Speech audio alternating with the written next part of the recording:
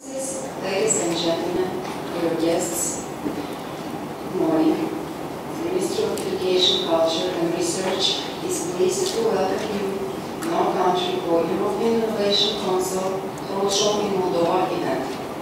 I am honored to welcome high-level European Commission representatives, Mr. Cornelius Schmaltz, Head of Unit, Executive Agency for Small and Medium Enterprises. Mr. Andrés, Álvarez, Fernández, Directorate General Research and Innovation, Mr. Piata, Head of Operations, Delegation of the European Union to the Republic of Moldova. Among the most remarkable moments that happened during the last 10 years represents the signing of the Association Agreement allowing a closer cooperation with the European Union. In terms of research and innovation, the Republic of Moldova became associated to the 7th EU Framework Program for Research and Innovation. In 2014, Moldova became associated and started its participation in the EU Framework Program for Research and Innovation, Horizon 2020. Evidently, we will not stop here, but we shall continue to increase the number of achievements, setting goals for the period beyond 2020. One of the most evident priorities is to become part of the next framework program on research and innovation, Horizon Europe.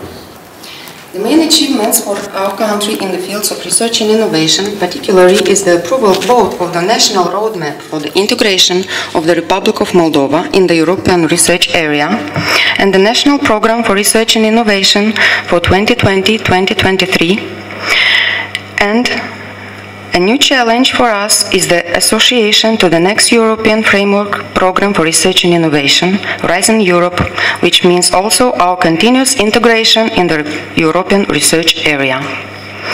I would like to mention that during the bilateral discussions between the Minister of Education, Culture and Research of Moldova and the Deputy Director General of Directorate General Research and Innovation, which took place within the Eastern Partnership Annual Conference on Research and Innovation on 21st of October in Chișinău, the Minister of the Republic of Moldova expressed the intention of the association of the Republic of Moldova to the next European Union Framework Program.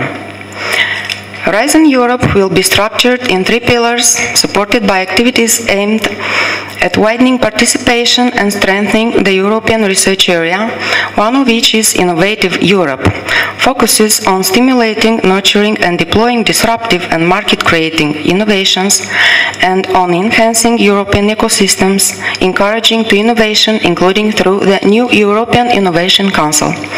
We would like to express our gratitude to the European Commission representatives for the European Innovation Council Roadshow in Moldova. I am sure we will have a productive day today, and I hope we will be able to share our experience and expectations for the future. Thank you, and now I am honored to give the floor to Mr. Marco Gemer, Delegation of the European Union to the Republic of Moldova, for welcome remarks. Stimați Olga, dear colleagues, friends, having our colleagues from the Director General for Research and Innovation of Brussels here just 5 weeks after the Deputy Director General was here, I think underlines the commitment that the European Union has towards the people of the Republic of Moldova, to connect people, to bring communities together in order to help Moldovan society prosper. What you will hear in the introductions from the colleagues Cornelius and Andrés is that innovation is something different than what was previously been done in research and innovation. There's many more opportunities coming, also different ways of being engaged. And I mention this because I would like to highlight a bit maybe the past 5-6 years, how the cooperation between Moldovan researchers worked with European research institutes. And as Olga mentioned, the people of the Republic of Moldova have a privileged partnership with the European Union through the association agreement, through the deep and comprehensive free trade area, and also the visa travel regime, the free travel regime. And it's about the leaderships on both sides to make the best use of it. So all the preconditions are in place to have an active research and innovation landscape here for Moldovan researchers, but also the innovators. In the past, the delegation has supported the participation of Moldovan researchers and students in the Framework Program 7, but also in other schemes, such the researcher mobility schemes, Erasmus, Erasmus+. And we have recently also topped up with our bilateral cooperation the participation and the opportunities that Moldovan researchers have under Erasmus+. So this is one of the examples where we work to bring you closer together to your peers in the European Union, but I dare say also to the peers in the other Eastern Partnership countries. Because you also have access through the Eastern Partnership Education Panel to have a peer exchange with your colleagues in Ukraine, in Georgia, the other two countries who have an association agreement with the European Union, but also other countries. Because your access to Horizon 2020 right now allows you European access, but also all the exchange with the other countries which are associated to Horizon 2020. And this is what we will continue promoting here in the Republic of Moldova as a delegation. You are aware that we have support for small and medium-sized enterprises, because I think this is one of the topics of innovation. It's not only about research, it's really the innovation part. And I will not talk about it more because the experts are here at the table.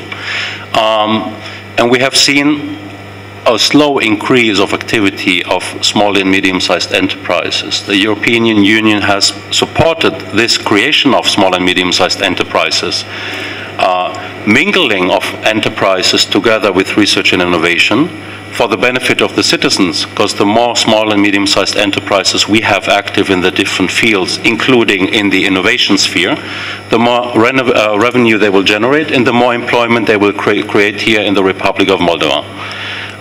Moldova is a relatively small country with many challenges, but this is why we are here to support you.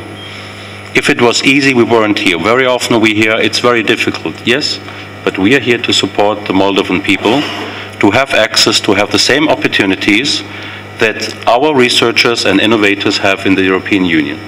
This is what I would like to underline. And this is one of our objectives, to have the same opportunities for you than your colleagues in the European Union and the other countries associated to Horizon 2020 have.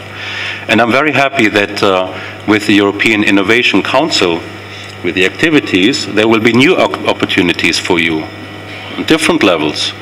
And it will not be easy, but you can count on our support to be connected with your peers, to have an exchange with your peers, so that not only the economy, but also the society at large can grow here in the country.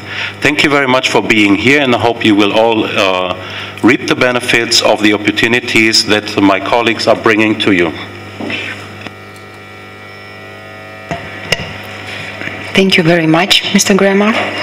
Gamer, excuse me. And now I think we can begin with our presentations. Yes, and I give the floor to Mr. Cornelius Schmaltz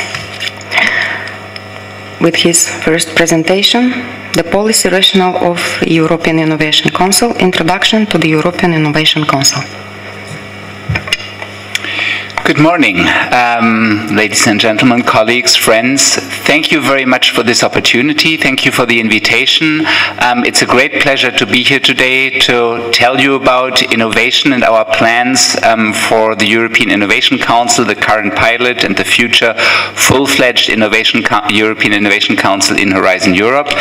It's a great pleasure to be here in Chișinău. Thank you very much to our hosts from the Ministry for Education, Culture and Research, in particular to Olga Cherchakov, who has been instrumental in preparing this visit. Thank you very much. So we will indeed, I will try to set out a little bit the background, the motivation, the rationale of the European Innovation Council, and then we will go in two presentations together with my colleague Andrés into the more technical and implementation details of how to apply, how does it work, what's in it for the researchers and the innovators. So if we start really the rationale, the idea behind the European Innovation Council is the realization that Europe has a very strong research base, but is not able, the same extent as our competitors in the US and Asia, to really commercialize these ideas and to transform them into prosperity and wealth. We think that there are three big stumbling blocks that hold back European innovators. One is, of course, the innovation performance. That's a lack of breakthrough and disruptive innovations that actually create new markets. The second one is the innovation funding. We see that there's a big financing gap between R&D grants and private investments for scaling up innovative startups between us and our main competitors. And the last one is, of course, the ecosystem. We do have a single market, but it is not as unified as are the big markets in China or the US. And we see that these ecosystems in Europe have a great diversity, and we need to be able to make that a strength and to connect them rather than to see them as fragmented. If we can have the next slide. And we can just, so that the full slide is visible. I think there's 2 or 3 clicks there.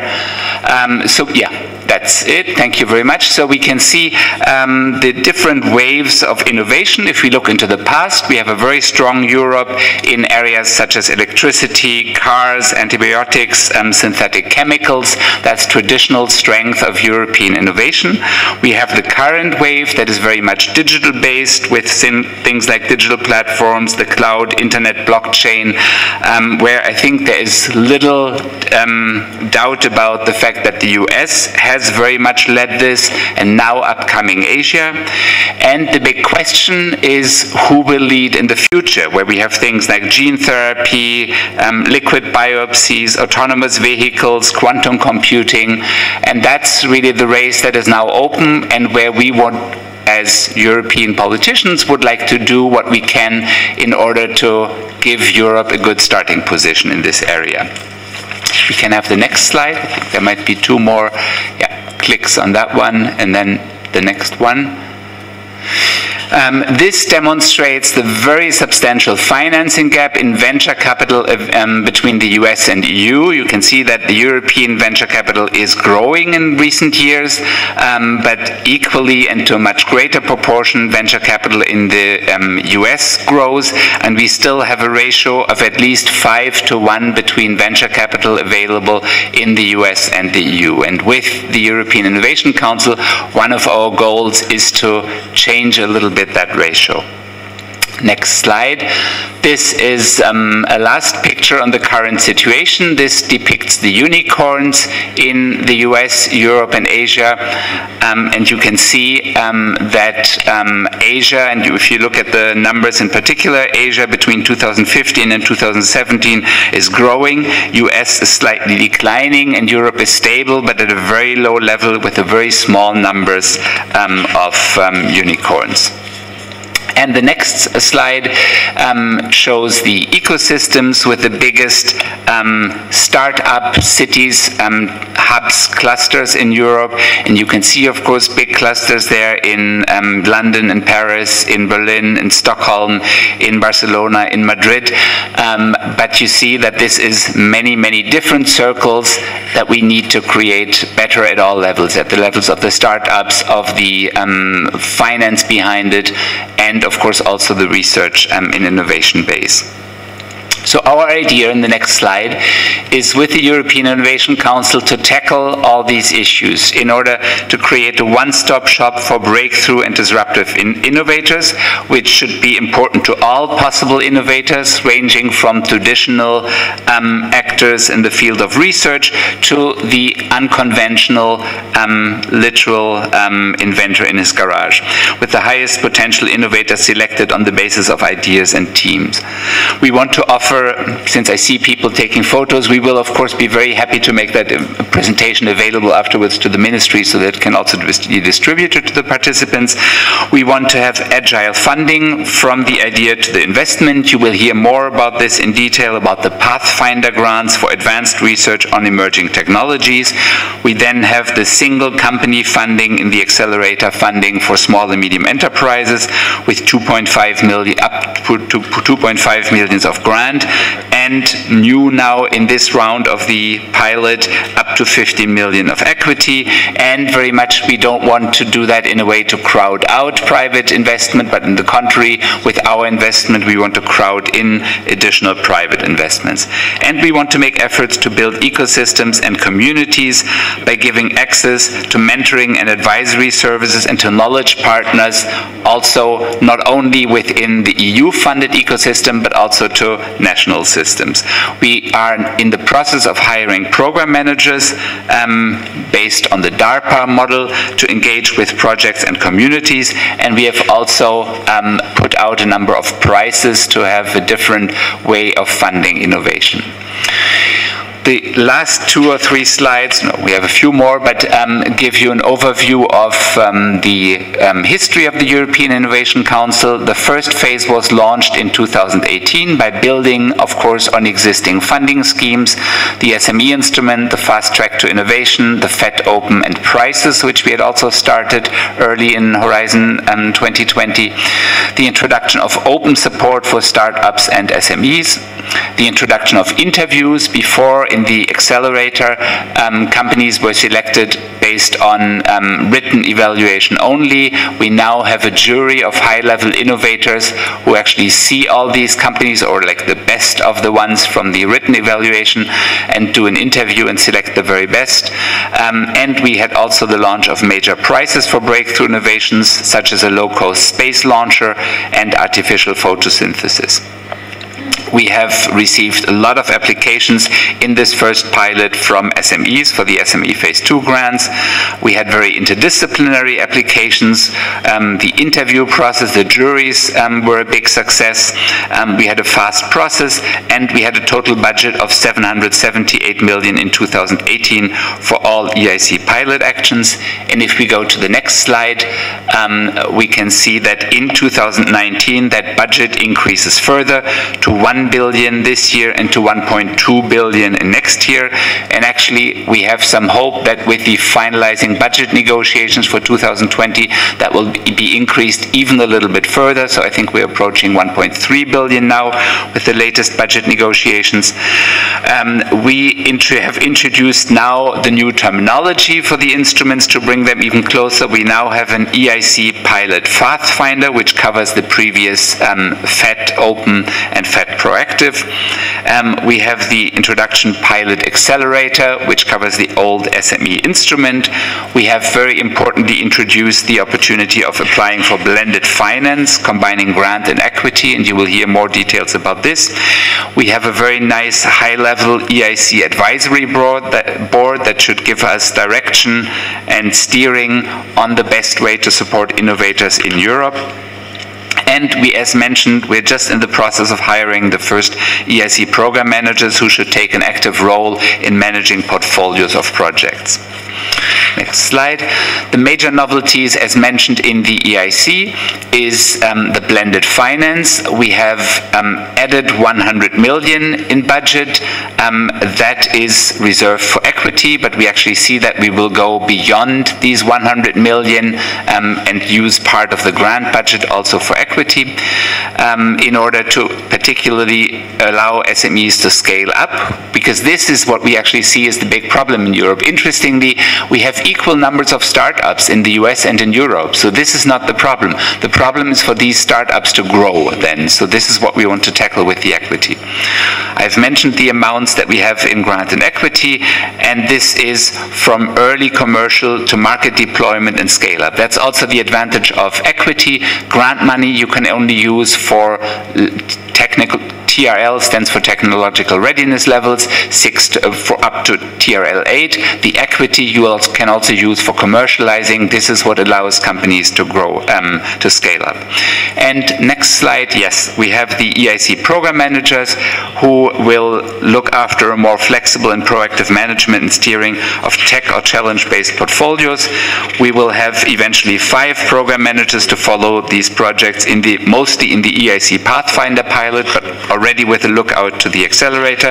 These are professionals with visionary thinking, which will be hired as temporary commission staff.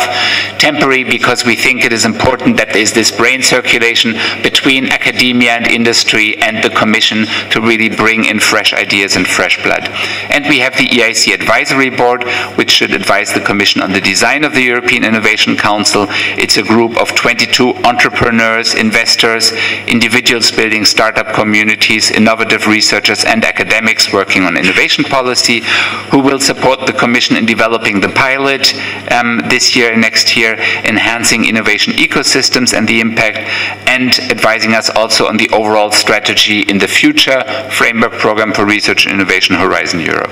The next slide gives you an overview of the people in this EIC Advisory Board. It's really impressive. I've seen these people recently in 2 events, and it's very impressive to see how engaged they are, how positive they are. Some of you might be aware of the Slush Fair that just happened last week in Helsinki, one of the major startup fairs. We had many of the people there, and the overall atmosphere was extremely positive towards these attempts of the European Innovation Council. So I think we have really succeeded in building a brand that still, of course, needs to now demonstrate the value that it has promises, but there's a lot of hope and a lot of promise and a lot of positive vibes towards this new Innovation Council.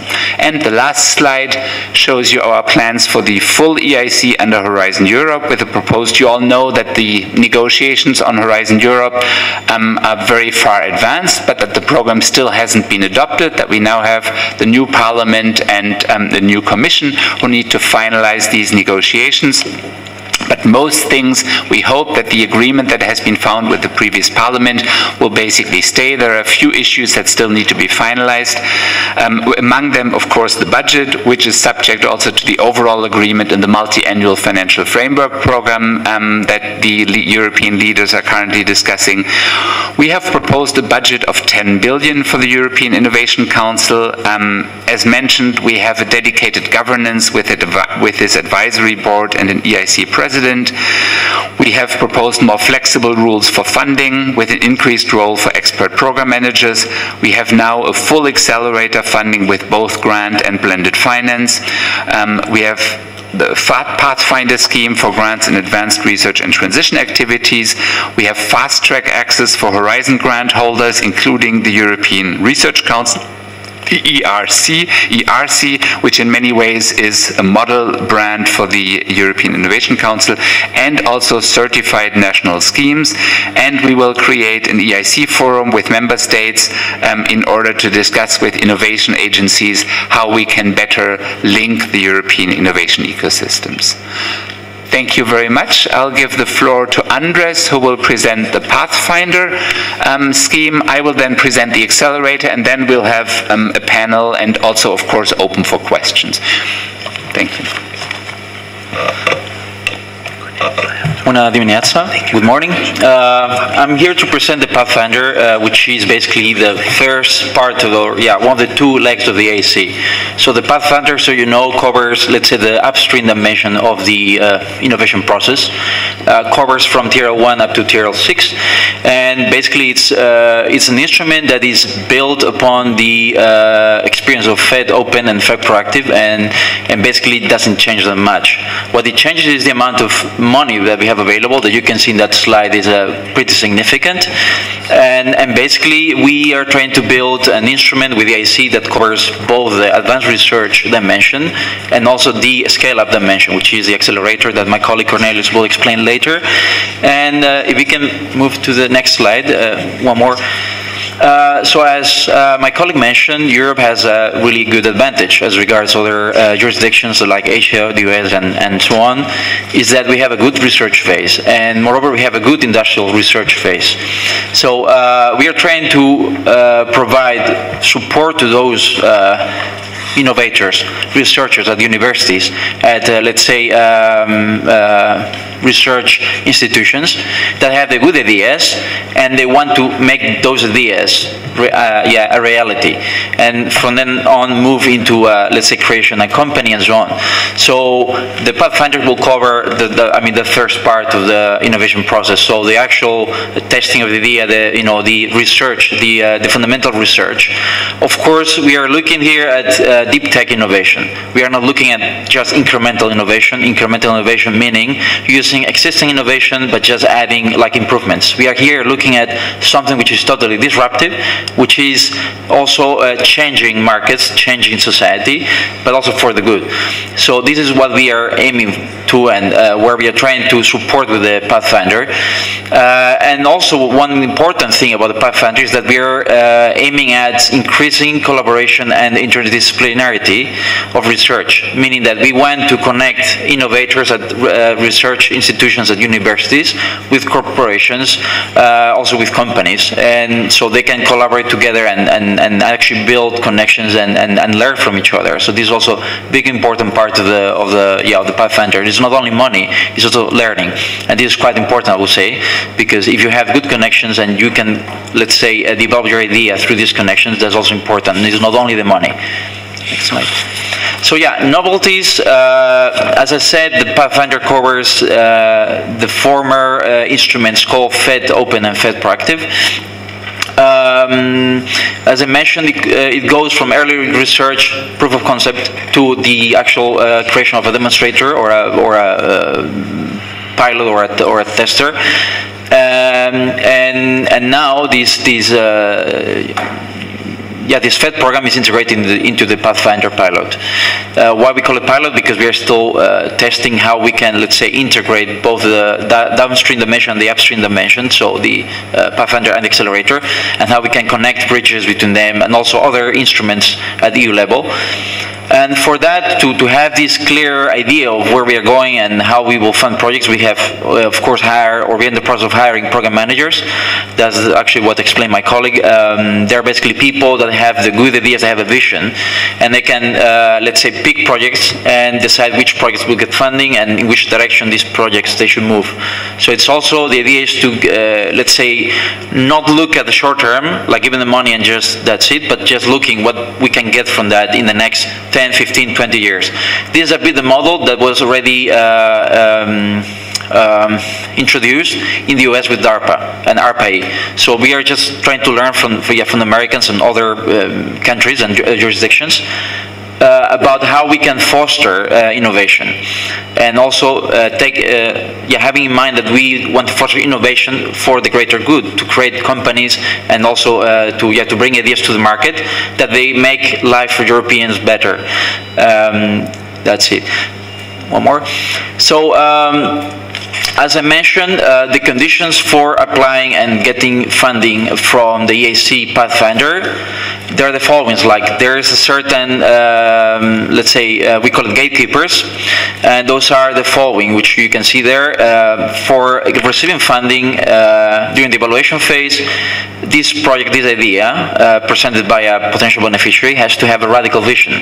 So this is, again, what I mentioned about the future, trying to change the future, trying to open new markets, develop new technologies.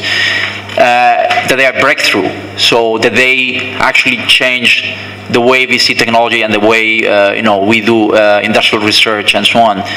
And of course, there's the element on interdisciplinarity, meaning that here we want to connect the university world, the academic domain, with industry and with companies, with the business domain as well. And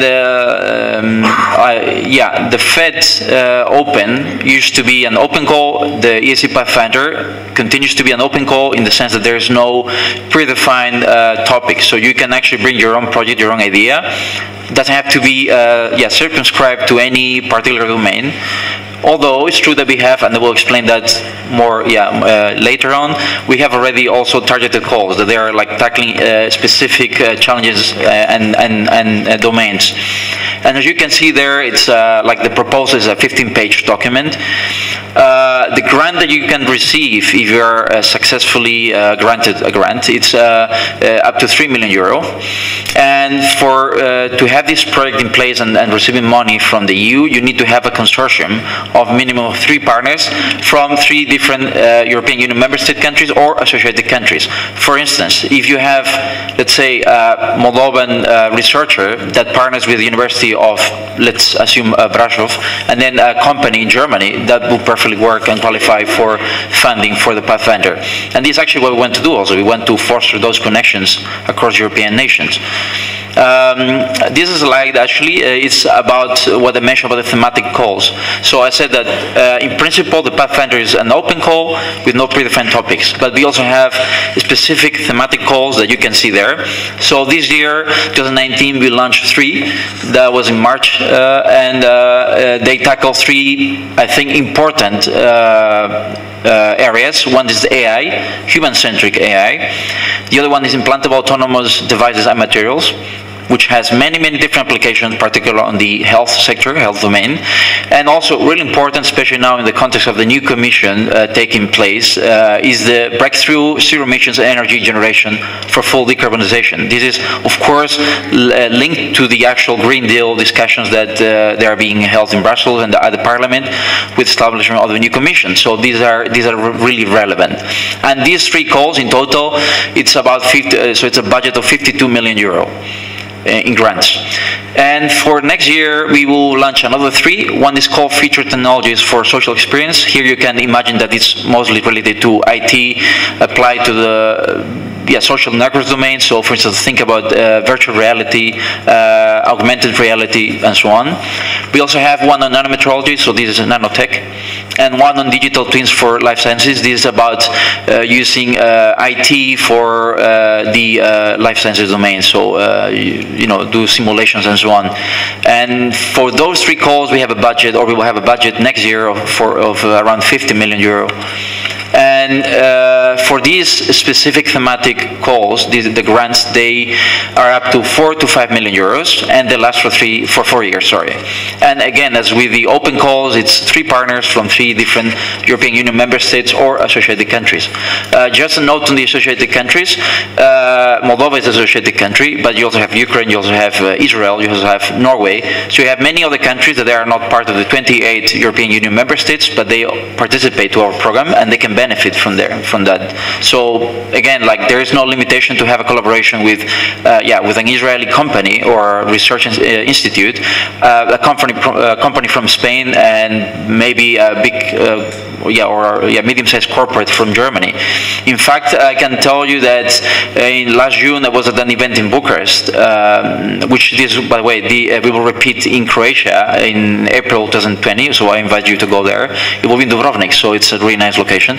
And basically there I met a project manager who is doing something really, I will say, revolutionary. And this is the aim of the Pathfinder, which is the following. These guys, they're actually developing technology to send a rocket into space, and this rocket will have a sort of a tethering device to try to gather space junk to clear that. So this is something that's on science fiction, but it's happening now, and it's happening with European Union money, so with the money of the Pathfinder.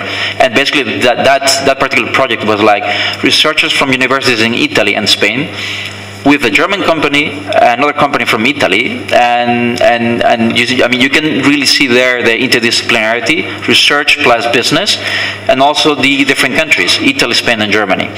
This is actually the clear example of what we are trying to do, trying to build something revolutionary, new ideas. They're pretty wild, but they can they can be real, they can become a reality, with many different people, brilliant people, with a vision, with a willingness to change the world in many different places across Europe. Next slide. And then we also have a thing called the Innovation Launchpad, which is basically one instrument that is designed to be used for taking the results from FED projects. So, let's say that one FED project develops one certain innovation, and they want to bring this innovation to the market, and they want to explore it. But these people, let's say they're researchers, and perhaps they don't have a business idea. I mean, they don't know how to put together a business model and and develop a business plan to make this idea go to the market and and generate revenue and profits, and also, let's say, licensing patents and so on. So this innovation launchpad is an instrument designed for that, to support these people that they have results, that they have ideas, that they are a reality, and give them the chances, the money to develop those business plan, register those patents, and also launch perhaps a spin-off, maybe create like a SME, a small medium enterprise. I mean, you can imagine. It's true that it's a really limited amount of money you compare it with the grants for the Fed part, for the Pathfinder as such, which is only 100,000 euro. But indeed, it's not. We are not looking at, let's say, researching. We are not looking at research and developing technologies. The technology is already there. We just want to bring that technology closer to the market. So with 100,000, you can for sure do something about patents. You can do something about business plans and so on. Next slide. And this is the other part as well, the transition to innovation activities. It's something similar to the innovation launchpad, but it's more concrete in the sense that this is for, let's say, more established projects that they already have results, they already have a business plan. The only thing is that they need to, let's say, increment the velocity at which they deploy this technology, this new innovation, and also, let's say, also it actually focuses more on the commercialization and the deployment of technology to the market, not only on business plans and so on, and patents and so patents licensing and so on. As you can see, it says at the end of the typical Fed Open and Fed Proactive project. So it's just you get, let's imagine the situation where you get a grant from the Pathfinder Fed Open part. You get 3 million, let's say. You develop, the technology, the project. You end with the final reporting period, which is when you have to present what you have developed with the money, and you have a technology. You have maybe your patents ready, registered and so on, but you want to become, let's say, company, a spin-off, and put that innovation to the market. This is what you need. This is the transition to innovation activities. Is the scope, and it's so the normal. Let's say you get money from this specific scheme. It will last for 2 years, and you get between 1 and 2 million euros, which is significant.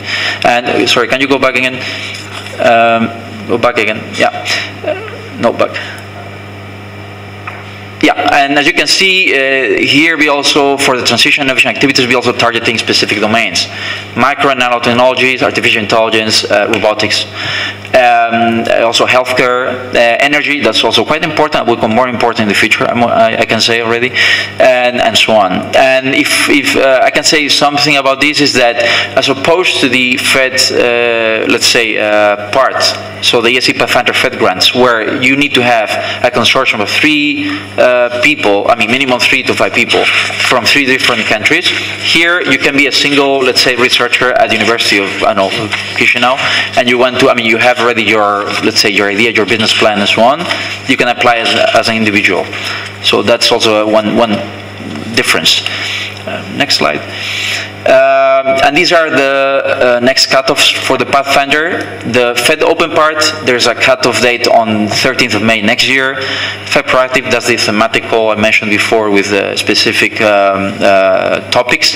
22nd of April 2020. Fed Proactive Environmental Intelligence, which is something I didn't explain, but I can explain briefly now. This is a specific call dealing with sensors. So it's mostly on the domain of sensor technology and so on. This is something new that we will launch next year. So you can have the look at the website. You can see the link later at the end of the presentation. There will be a cutoff date on the 22nd of April 2020 as well. And for the Innovation Launchpad, 14th October next year. So for that you will have to wait still a bit. And yet that's it. And in terms of evaluation, which is quite important if you are considering applying, I will say the evaluation process is pretty transparent. It's quite transparent. There's no hidden traps or anything. You just go with your idea. If you think it's good, you just come to us and say, hey, I have this idea, I want to make this a reality. And you will actually submit a proposal, there will be an evaluation. An evaluation and the actual award of the grant will be based on 3 award criteria. One is the excellence, that's the actual idea, the excellence of the idea, the essence of the idea, which is 60% of the value. 20% is for the impact, which means that what added value has for society as a whole. And the other 20% is for so-called quality and efficiency of implementation, which is basically the methodology. And for the transition to innovation and innovation launchpad, the award criteria, they are the same. The only thing that changes is the actual grading, the values assigned as per each category. And the time to inform, meaning the time that actually lapses between the submission proposal and, let's say, when you know that you have been selected is 5 months, and the time to grant, which is the time that takes from submission proposal to the actual reception of the money of the grant, it's 8 months. About the grant, I may say as well that we, so far, I think under the current pilot, we are only reimbursing 70% of the grant, of the cost, so it's only 70%. But in the future, with a new post-Horizon Horizon Durability Regulation, we will aim for 100% reimbursement of cost. So this is also quite relevant. And just to finalize, I give you one example of one company, one project that we funded. You can see there like a quotation from the CEO of this company, but you can see there highlighted in orange is that the basic features of the Pathfinder as a funding instrument is that we are supporting innovators.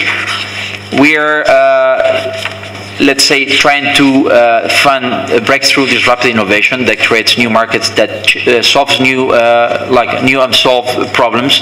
You can think about climate change mitigation, you can think about different health diseases and so on. So we are trying to, let's say, fund those projects that they can tackle those issues. And you can see in this case, this company, I think it's about one implantable device that you can put in your body, and that device actually is for testing drugs. So there's also a social or moral dimension here with this project. Is like you don't have animal testing anymore if you get those devices ready and and for mass deployment. So you're not only improving the state of technology, the state of the art of technology, but also addressing a social issue. So developing drugs faster and more safely, and more tailored to the patient's needs. But also you're ending animal testing. I'm a fan of animals, so I'm really happy with this. I hope you're as well. So this is again the type of project that we are trying to fund. We have many more examples that we can give you. I can talk about rockets. I can talk about batteries. Also about some sort of scanners for detecting cancer disease. Anyway, we have plenty of projects, and I think this is the number one presentation. Maybe you can move one more, and now it's the accelerator. So it's my colleague Cornelius again. Thank you very much. Mulțumesc.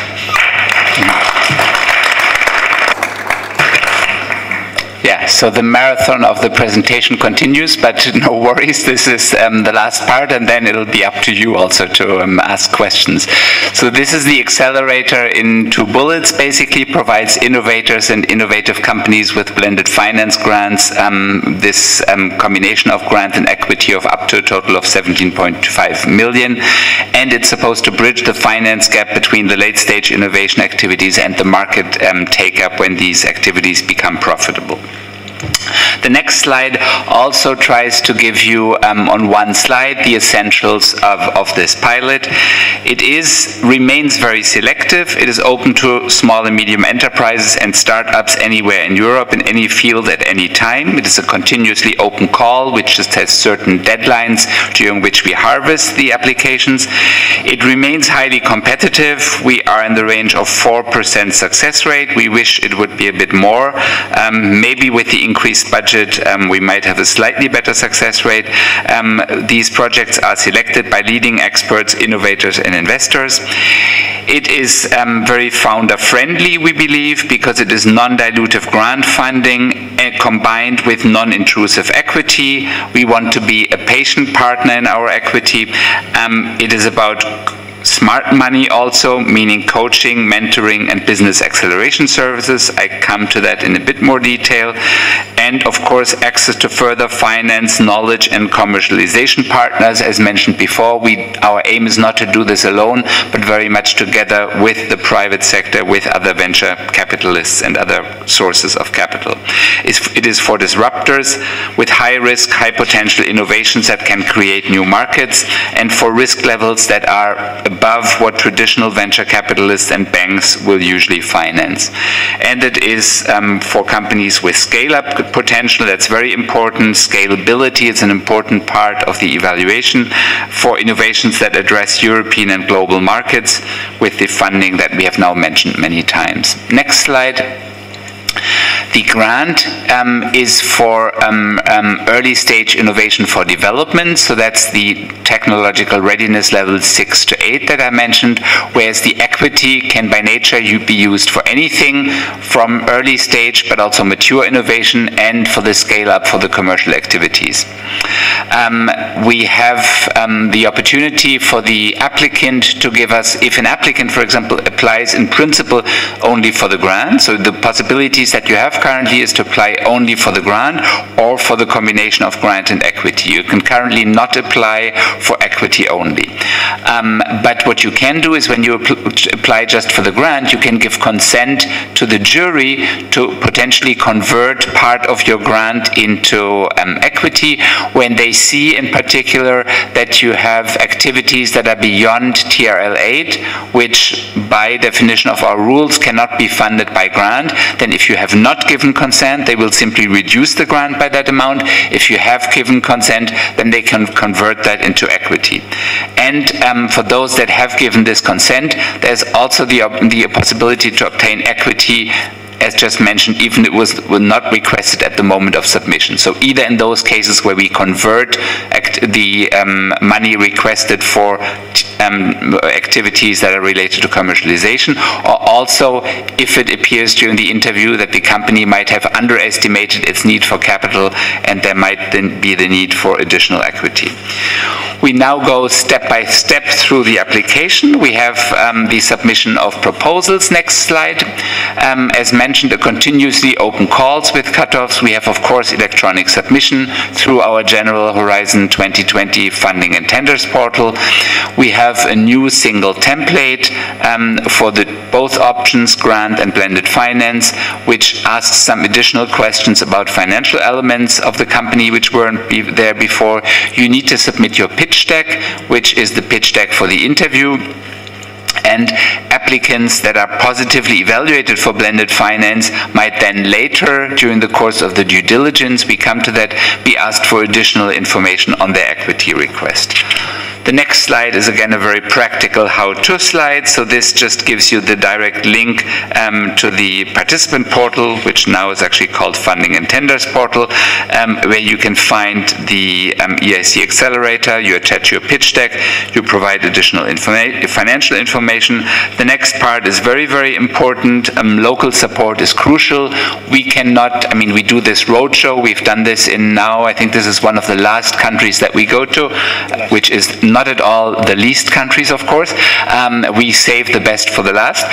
But we have been to all these countries, but we cannot advise individual applicants. That is to a large extent the task of the national contact points, which are mentioned there. You have national contact points also here in Moldova who have access to direct information from us. So we invite for certain events who are also supported by a support action for these national contact points. So that's a very important source of information for you. And the evaluations are evaluated approximately every 3 months with a break and a longer break in the summer. So the deadlines for 2020, I think we have another slide on that, are 8th of January, 18th of March, 19th of May, and 7th of October. We then have, next slide, I think one more click. One back. So following the submission of proposals, we then have the remote evaluation, the ranking, and the interview, and we come to that in the next set of slides. Next slide. The evaluation criteria, slightly different from before, but on the substance, I would say actually no change. We now have equal weight for impact, excellence, and quality and efficiency of implementation. But what we mean here by excellence, for example, is very different from what we mean in the Pathfinder that Andrés has presented. So whereas in the Pathfinder, it is a very big emphasis is on the breakthrough nature of the technological idea. Here the excellence lies also in the business plan, in the marketability, and in the correct assessment of the market opportunity. That's the excellence here. Similarly, the impact and the implementation are adapted to this particular instrument, which is a very much close to market instrument. If the company has requested and been successfully awarded with an equity component, then they will have additional due diligence. The time to inform is even shorter because we're dealing here with small and medium enterprises in a very dynamic environment who need fast decisions and fast money. We actually have 4 months from the submission date or from the cutoff to the time that we inform companies, and we sign almost, or actually over 90% of grants are signed within 6 months from the date of the application. The equity part will take a bit longer, so we're doing this for the first time. We're just starting this process now, but we expect that it will be 1 or 2 months after the evaluation system that a separate equity agreement will be concluded, and I have more details on that. The next slide gives you the evaluation process. As mentioned, experts in technology, business, and finance. We do not have for this instrument pure academics here. We have people who know the technology but who also know the business environment very well. We have a remote evaluation. All applications are first remotely evaluated, and the best that come out from the remote evaluation are then invited to a face-to-face interview in Brussels at a ratio of between 2 to 3 times the budget that we have available. So once you are in the interview, your success rate is about 1 to 2 or 1 to 3. As I mentioned, 3 possible outcomes. Go, yes, you get the money that you requested for. No, unfortunately, you're not on our final list. Or the decision, yes, you get some part of your money as grant, but we have also converted part of your money into equity. That's the change into blended finance decision. Next slide. Yes, one more, I think. One more. Because this gives you now, this now goes into the due diligence and the equity agreement, the next part. Next slide. This is obviously only applies to those projects who are requesting the blended finance. It will be done by a so-called EIC fund, a new legal entity that we are funding under Luxembourgish law that is not yet existing, but now we're very close to the Commission decision who will make this possible. We hope that this legal entity will be established in January. But it's already, even though the legal entity doesn't exist yet, the people who will work in it are already working on the current grant, on the equity from the current cutoff that we had interviews only 2 weeks ago, so we're now starting to work on these projects as soon as they will have been informed next week, I think. The goal is a tailor-made investment that fits the needs of the company and of the project. The due diligence will, in principle, not put into question the decision of the jury to award the equity, but it will go into more details in terms of confirming what is the right amount. The amount that the jury sets is usually the maximum amount, but the due diligence process might find that actually a little bit less is needed only. And then very important, the structure of the equity. Is this, are these convertible loans? Is this direct equity? What are the tranches that comes? So this is the next 2 bullet points, that the estimation of the total effort and the definition of the tranches and key milestones that need to be achieved in order to release these tranches. And of course, during this whole due diligence process, there will be additional questions to the companies. Next slide. We do matchmaking with co-investors. I have mentioned that we want to crowd in investors. We use a community of trusted venture capitalists and investors that is already existing with the European Investment Bank. We are working with them. So as mentioned, this EIC fund will be a new legal entity. The European Investment Bank will help us setting up this entity, will also second people to work in this entity, but it remains the European Commission that is responsible for the board of directors. It is commission employees who will form the board of directors and will make the final decision. Possibly complemented by some, or clearly complemented by external expertise. We will have an investment committee which we will appoint. Those will be experienced investors from outside the Commission. The companies will be presented with venture capitalists that express the interest to invest, but the company will have the final say. Next slide. The equity investment will be structured via a separate agreement, which will exist linked, of course, but as a separate agreement to the grant agreement. As mentioned, the European Commission will be advised by experts, but retains the last say in the investment decision. The EIC fund generally will play a passive role in the daily management of the company. It will start to look early on, of course, for an exit strategy. It is a patient investor, but we also want for these companies to grow and to go the next step. So exit routes will set by different cases. Ideally, the company will reach growth, maturity, and will be attractive to additional investors. The next slide, I think, shows again the timeline for this. As mentioned, the grant agreement is a total of 4 months from the submission of the proposal. So you have the submission of the proposal, then you have about 6 weeks for the time to inform about the result of the remote evaluation. Then you have the interviews. Then you have 2 months for the grant signature, and then comes the additional. Now here they are talking about 6 months. Before it was 1 month. I think the reality will hopefully be somewhere in the middle. That we hope for. Oh no, sorry, the 6 months. I think this is always the total timeline, I guess.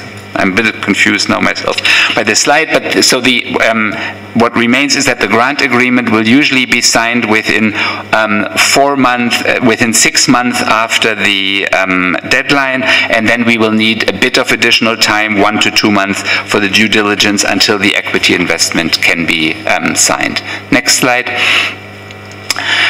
This is another slide that tells us a bit about the activities of this EIC fund, which, as we said, will to a large extent be staffed by the European Investment Bank Group. So they will do market testing and look for co-investment with existing or known future equity investors, which they will be contacted directly based on the needs of the companies and the group's proprietary knowledge of the EU ecosystem. European investment funds, venture capitalists, and the European investment banks, corporate, and NPB stands for National Promotional Banks networks. They will set up a digital portal for this connection. They have connections to more than 200 European venture capitalists, to corporate venture capitalists, to the National Promotional Banks, and of course also to non-EU investors, to private family offices, foundations, etc. And or alternatively, or in conjunction with this, they will also do directly the investment with the own money of the fund through the equity or the convertible instrument, determine the most appropriate funding structure, the capital structure, the economic alignment of interest, and the funding structure to accommodate future equity rounds. Next slide is on something very important. We only have one slide here, but one could certainly talk much more about this. The EIC is not only about money, it is about smart money. So we do have what we believe are excellent business acceleration services, which are now offered to all small and medium enterprises in the European Innovation Council. In the accelerator, this already has a tradition. What is new is that we're now offering these services also to the small and medium enterprises and to individuals who have the intention to set up an enterprise in the Pathfinder service. exactly with the goal to facilitate this transition from ideas to commercialization. We have coaching of up to 12 days. We have mentoring for individual founders, CEOs, and leaders. We have an online community platform, and we have very important networking events, such as corporate days where we organize where we start with the matchmaking, where we approach large companies such as Philips or Roche in the pharmaceutical sector, or a big bank. We recently had a very important event with the OTP Bank in Hungary, who are interested in some of our companies. We send them our portfolio, they look through it, they say, we are interested in these and these and these companies. We then check with the companies, are you interested in a networking event with this large corporation? And if they say yes, we organize a day. We had this day in Budapest now with, I think, 12 companies from our portfolio and OTP, and we have a very high success rate in follow-up deals between these corporations and our SMEs because of this handmade selection services. We are also now starting a new activity to look into a public procurement as a source of business for our companies.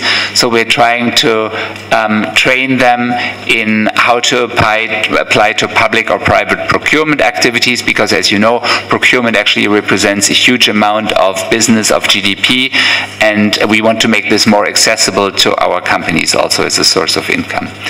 I also have in the next slide one success story here, Varjo Technologies in Finland, which was funded just last year in January with the EIC Accelerator, and then already in October was able to attract 27.3 million in a Series B, is now collaborating with a number of companies in the mobility sector. So this is, of course, with a view to self-driving cars. Very impressive. I've seen a demonstration of what this company does. It's very impressive. Next slide. One instrument that we still have in 2020 is the so-called Fast Track to Innovation instrument. This is also for fast go-to-market for an industry-driven innovative concept to grow and scale up. It is grant only. It's bottom-up, no themes. We have consortia between 3 and 5, similar condition as mentioned by Andrés in the Pathfinder, minimum of 3 companies from 3 EU member states or associated countries like Moldova. It has mandatory industry involvement. It grants up to 3 million, and we still have 3 cutoffs in 2020 in February, June, and October.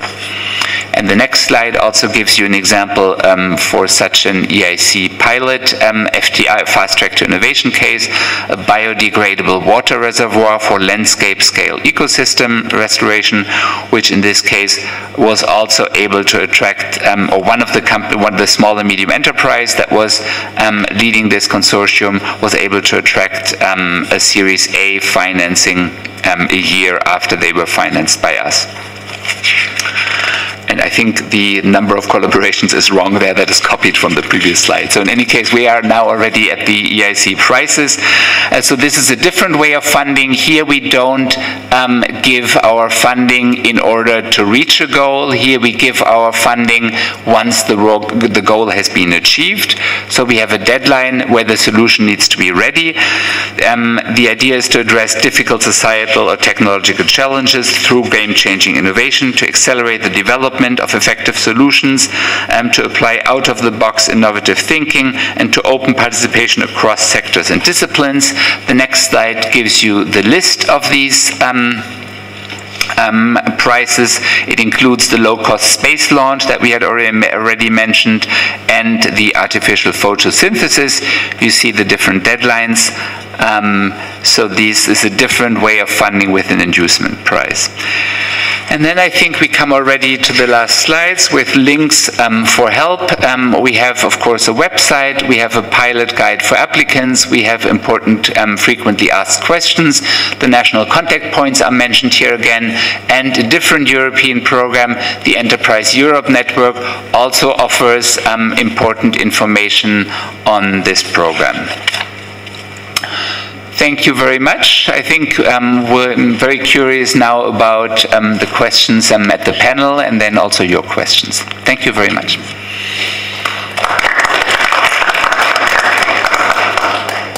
find, and I couldn't find any information how to guide through to in order to register without any support or any help. Yeah, normally all the information is on the website. So I mean, we are fully transparent with that. You can see all the requirements for the for the call there. You can see all the conditions that apply, all the steps. So and indeed, I mean, you need to register through a portal. I think that's the way it works. So there's a participants portal, or which is the tender and fund, tenders and funding website of the commission.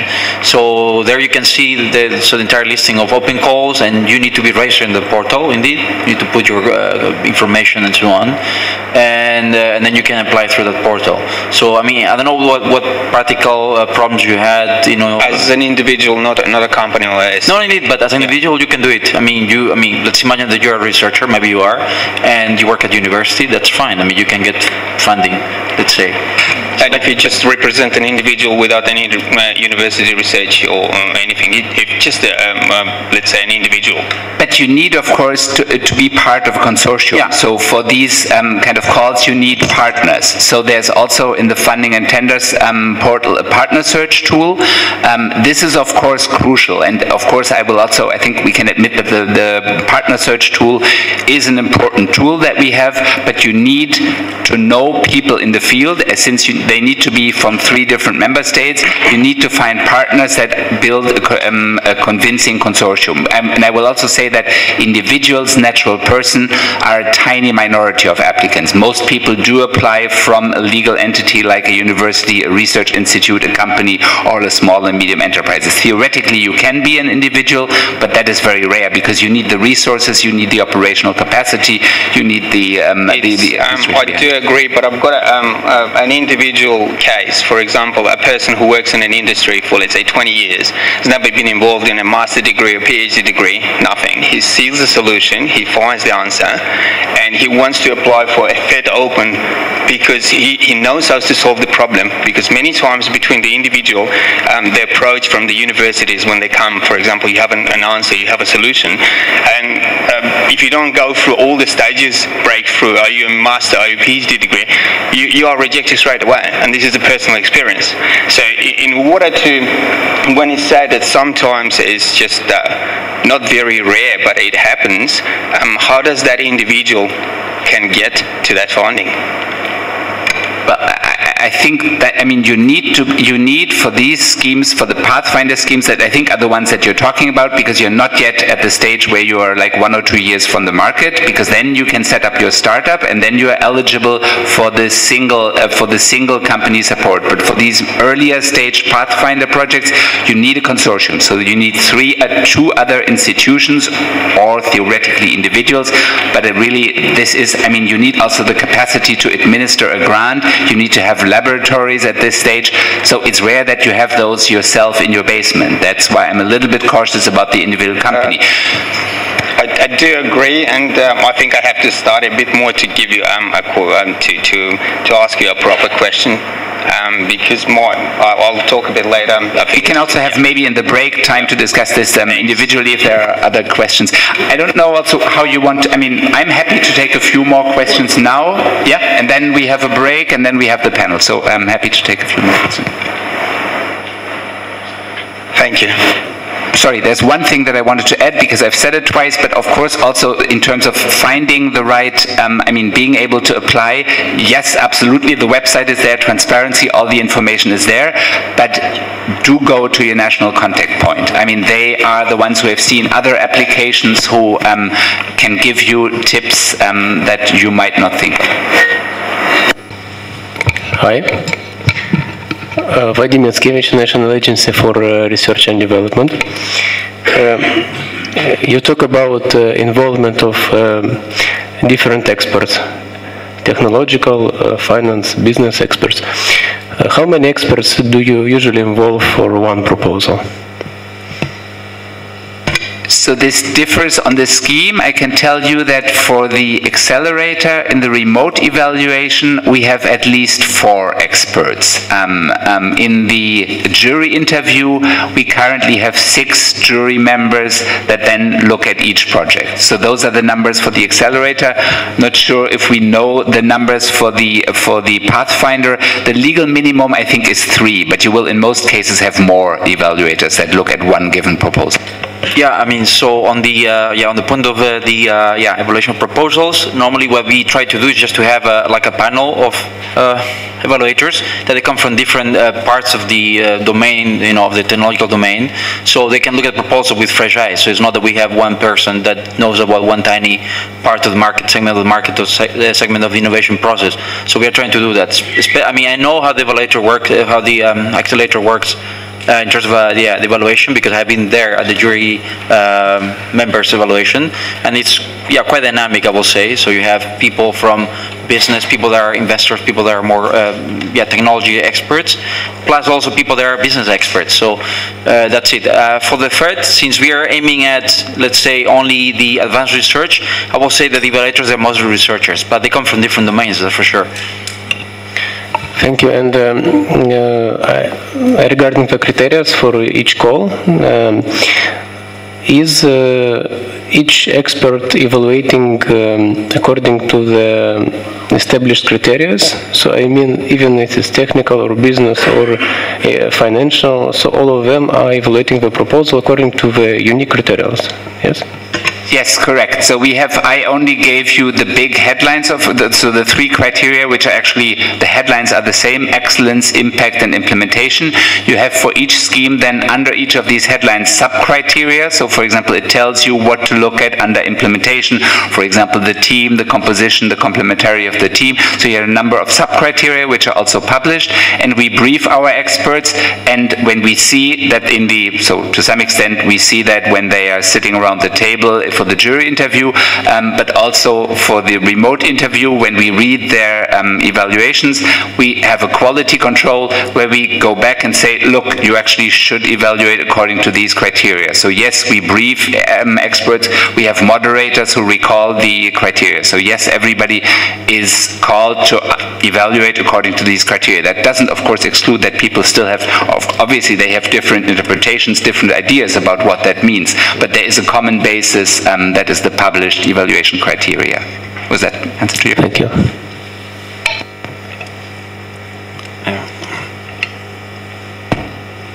you. My name is Vitaly Morar. I'm the national contact point for SMEs in Horizon 2020. I have a question regarding the EIC pilot accelerator. Let's say that if a company is winning this scheme, so he is eligible for the grant part, but he wants to start the equity process, and according to the equity, you need to start due diligence. Yes. If in this due diligence process, this company, I do not know, somehow they discover something which is not possible for this company to receive this equity, do you refuse the grant too, or yes? No. Just my nodding was just acknowledging the question. Very important question that we get a lot, and where the answer is unfortunately not no or yes, because both things can happen. So there are different scenarios. If we discover during the due diligence that there is something wrong with the legal base of the company, that there's fraud, something, then obviously we will not give a grant. So then the grant will not be given. Another case is if we discover that the company, or if the due diligence process sees that this company is for some other reason not really ripe to get this investment, then it depends whether the grant alone still makes sense. So we can imagine a case where we see the jury is it's too early to start the commercialization activities that you have planned. If this comes out in more detail, I mean, normally the jury should also try to assess this, but they might not have the time in the 1 hour, 20 minutes that is currently the jury interview and the assessment of the jury. So then it might very well be a case where you say, great, we give you a grant, you get 2 more years, and then you might be ripe for equity investment. That might be a perfect case.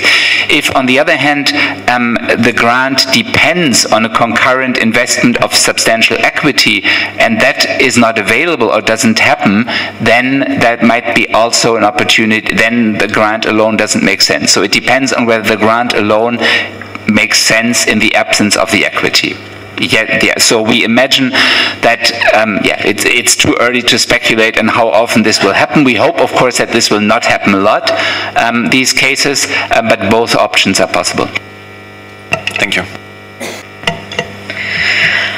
Well, thank you so much, and for the questions also.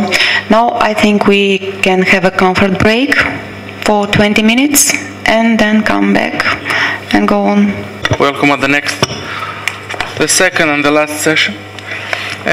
Of course, we need to localize the information that we hear today, to look also on our ecosystem, on the possibilities to take full advantage of the opportunities which are offered by the European Innovation Council. As it was already mentioned, we are an associated country to Horizon 2020 program, so we have the same rights as our colleagues from the EU member states and other associated countries. I really hope that we will become also associated to the new Horizon Europe program. I saw that the figures for EIC are quite ambitious, 10 billion for the next programming period. So we need to get ready. As the Chinese are saying, when is the best time to plant a tree? Yesterday. The second best time is today, so we need to, let's say, to push harder in order to create capabilities here in the Republic of Moldova to disseminate the information among the community, not also R&D community, which is, I think, aware of the opportunities offered by the Horizon 2020 and further Horizon Europe program, but also to a wider community of SMEs, startups, and young entrepreneurs. So today we will have a small panel where we will try also to see which is the situation here in the country with the entrepreneurial ecosystem or startup ecosystem, how we can better use the opportunities offered by European Innovation Council, current opportunities and the future one, to get prepared, and what it is already done by the national contact points, the national contact points network, in order to assist, to help, to advise SMEs in accessing EU grants and other forms of other types of funding. So we will have in the panel today Cornelius Schmaltz, that you already heard in the morning, from the EASME, yes, Executive Agency for Small and Medium-Sized Enterprises. I think that Andrés will also intervene if there will be some questions related to his part. Donna Scholar, representing Academy of Information Technologies, DNT, also Generator Hub. I think that some of you may know Donna as a policymaker, but also as a facilitator and a person who is keen to develop the startup ecosystem in Moldova. Ana Chirița, Director of Strategic Project, Association of Information Communication Technologies Companies, ATIC, yes, and also TechWheel Project Manager. A very interesting and dynamic initiative in Moldova. Mr. Vitaly Moraru, National Contact Point for Small and Medium Enterprises. He will be your gateway for assessing further the information about EIC calls, for getting assistance in applying, identifying consortia, and so on and so forth. So my first question go to Donna. We discussed a little bit during the break about the relevance, or I don't know how the offer presented today by the EIC, the opportunities presented by colleagues from the EIC corresponds or are relevant to the needs of our startup community or our SMEs here in Moldova, taking into consideration your experience up to now.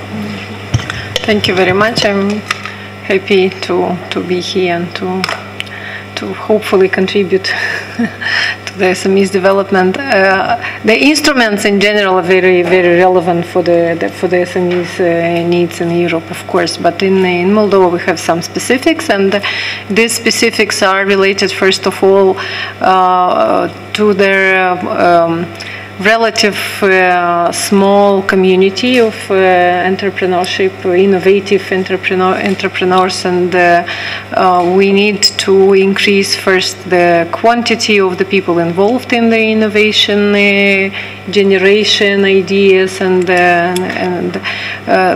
connect sectorial entrepreneurship with technologists and researchers. Here we definitely have room to improvement. Among the ecosystem development, there are some good progress during last five years. The infrastructure is present. It's not yet enough regionalized. It's pretty much concentrated in the capital. We definitely need to go out to work to the regional talent and then regional infrastructure, and this will definitely increase the capacity of the ecosystem to generate feasible ideas. As well, I would see the need to increase the quality of the local capacity in mentors, because mentorship is very important, and it was, of course, mentioned in your presentation that assistance to mentorship is one of the keys. And yes, here we think with colleagues from the ecosystem, we think how to increase local capacity of mentors, but also to connect to the international pool of mentors, and this will help us to tackle another specific, which is related to the closeness of the society as a whole. We, on the level of entrepreneurs, pretty much need the connections with the similar companies outside of Moldova. We need to bring more talent and more people who are ready to generate ideas from other behaviors, and other diversity would be important to increase the diversity of the teams and diversity of their community. Unfortunately, another factor which is important, and this is the country kind of the country risk, maybe can be associated with that. A couple of recent startups who were created in Moldova, when they get into the accelerator and later on like European accelerator, or sometimes American accelerator, then they resulting of the acceleration program, they've got access to some venture capital or some equity investments. They change their jurisdiction, of course, because Moldova is not the country which is suitable now, at least for their for such an investment. So we will not be present if we will not work with this with the systems and with the trust of their institutions. We will not be able to put us on the map of the future development of the SMEs and innovation in Europe. So this is very briefly. Thank you.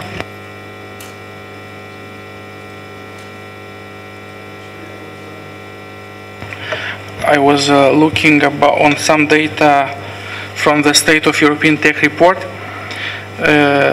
for 2017, I think. Yeah. So two-thirds of investments in Europe were done by investors within the same country. Yeah. So I'm passing the question now to Cornelius. Maybe is also one of the challenges that EIC will try to tackle.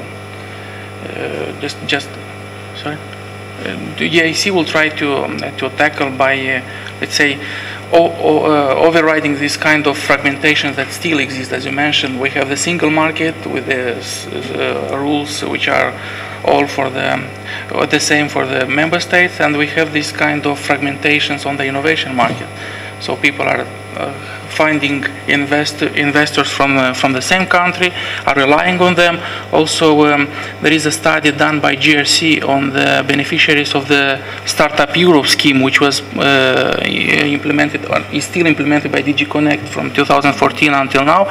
And they discovered that 78% of the founders of the new startups are thinking in terms of their own, or in terms of the boundaries of their own country.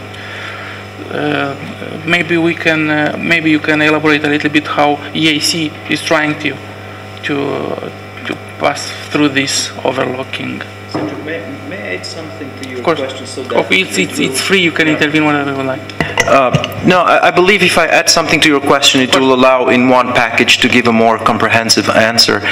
So my name is Daniel Funeriu. I was Minister of Education and Research in Romania, also as member of the European Parliament. And now I'm a European Union high-level advisor here to the Ministry for Education and Research. And I'll put things quite brutally. Because we kind of try to elude a reality. So the reality of Moldova and of this part, and in general, the geographic part that is east of Vienna, is that after 1990, which is already 30 years ago, the best people left.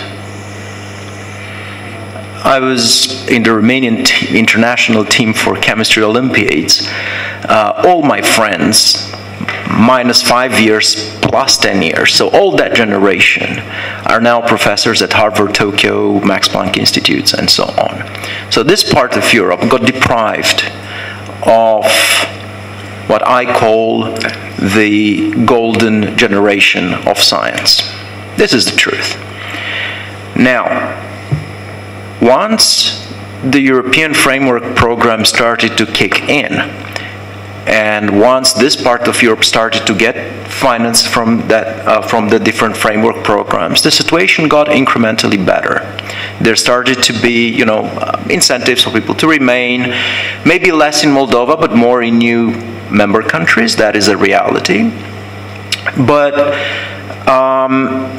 the feeling and the reality is that in order for science and innovation to improve in this part of Europe, incremental change is just not enough. So watching at these brilliant schemes, which they really look great. If I was a researcher myself, I was a recipient of a Marie Curie Excellence Grant at the Technical University of Munich. I had a large research group. And at that time, if we had these schemes at that time in 2006, one of our technologies probably would have made it to the market in Europe and not in the United States by our competitors. So these schemes, seen from the researchers, they look great. The question is their relevance to countries like Moldova, where in terms of human resources, in terms of infrastructure capacities, we are a bit disconnected from this really great schemes and makes them very difficult to access. So I would like to make a short, so after this long introduction, and sorry to maybe I'm opening open doors, which I hope everybody knows about, but I can talk more freely than most people here, okay? So after this long introduction, I'd like to say that I believe, and I would kind of like you to reflect on this, and maybe say a few ideas that you have, but in a longer term to reflect. I believe that first of all, there needs to be a very solid political decision at the level of Brussels. And to answer a very simple question, do we really want to help those countries or not? If we really want to help them, we need to tailor programs that are specifically designed for their needs. Because these programs, as I said, I was at a technical university in Munich, right? Nobel laureates, I was having lunch every month with Nobel laureates. Anybody I'd meet in the corridor was either, you know, some sort of big figure in chemistry, physics, right? When one of these guys comes to Romania or Moldova, okay, it's a national, it makes the news on the TV. So these programs look great for such institution, but maybe are a bit disconnected from the realities of this part of the world. So first, political decision. Do we really want to help those guys? If we do, then design programs which are particularly targeted for them. And I'm going to give you one example. For example, in this program, okay, for artificial intelligence, you don't need the same infrastructure than you need for chemistry. If you ask me to build a chemistry lab in Moldova, I would say, great, maybe I can train some people, but give me 5 million euros to buy NMRs, to buy this, to do this, to do this. Where do I buy liquid helium and all these things? Okay, so what I'm trying to say is build. If we take the political decision to actually help these countries, then do tailor instruments that are adapted to these countries and say, for example, let's pick some fields where you can quickly catch up.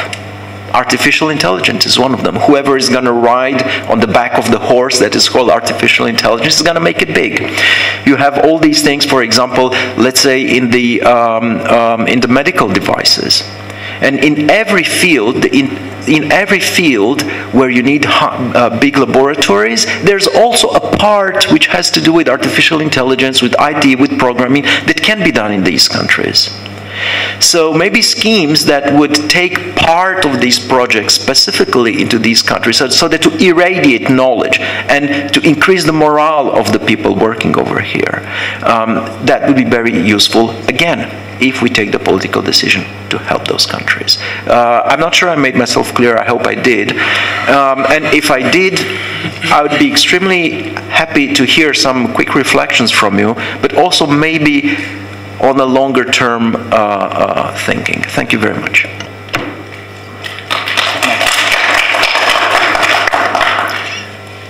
Is it my turn now? Sorry. Please allow me just one little word to say. When I was in Romania, of course, I had a lot of power as Minister of Research. One of the most successful things I've done, actually I've done two successful things. You can read Nature reported on them. One of them was to have all the grants evaluated by foreign experts. Because in this part of the world, you have the small country effect. Everybody knows everybody. It's not abnormal. You know, it's a small country, it's a small community, that's how it is. And the second thing was to organize a yearly scientific diaspora meeting. It was expensive, but pay for all these guys to come into the country and establish what I called a twinning scheme. Essentially, okay, you get a big grant from Romania, you can establish a laboratory, a twin laboratory. You're a professor at Harvard, Stanford, you can establish a twin laboratory in Romania. Okay, which doesn't require more than 1 month presence per year, so very relaxed terms in terms of presence, administrative, and so on. And in that respect, try to bring some projects over.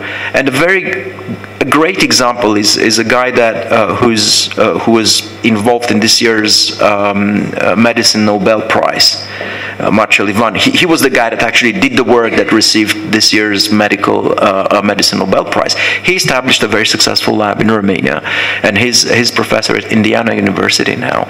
So these kind of schemes, you know, really kind of increase the morale and help a lot. Yes, so actually, Mr. Minister make reference to somebody from Brussels, so only you two are from... Look, we are all from Brussels now, right? Since we have this. But this is music to our ears. If you, high-level advisor for education, is speaking in such terms and is sending, I think that the same messages you also send via EU delegation to the colleagues from Brussels, of course, because we are going to you see Brussels. You see Brussels unfortunately has a very incorrect reputation, because in this part of the world, people are used to get instructions from some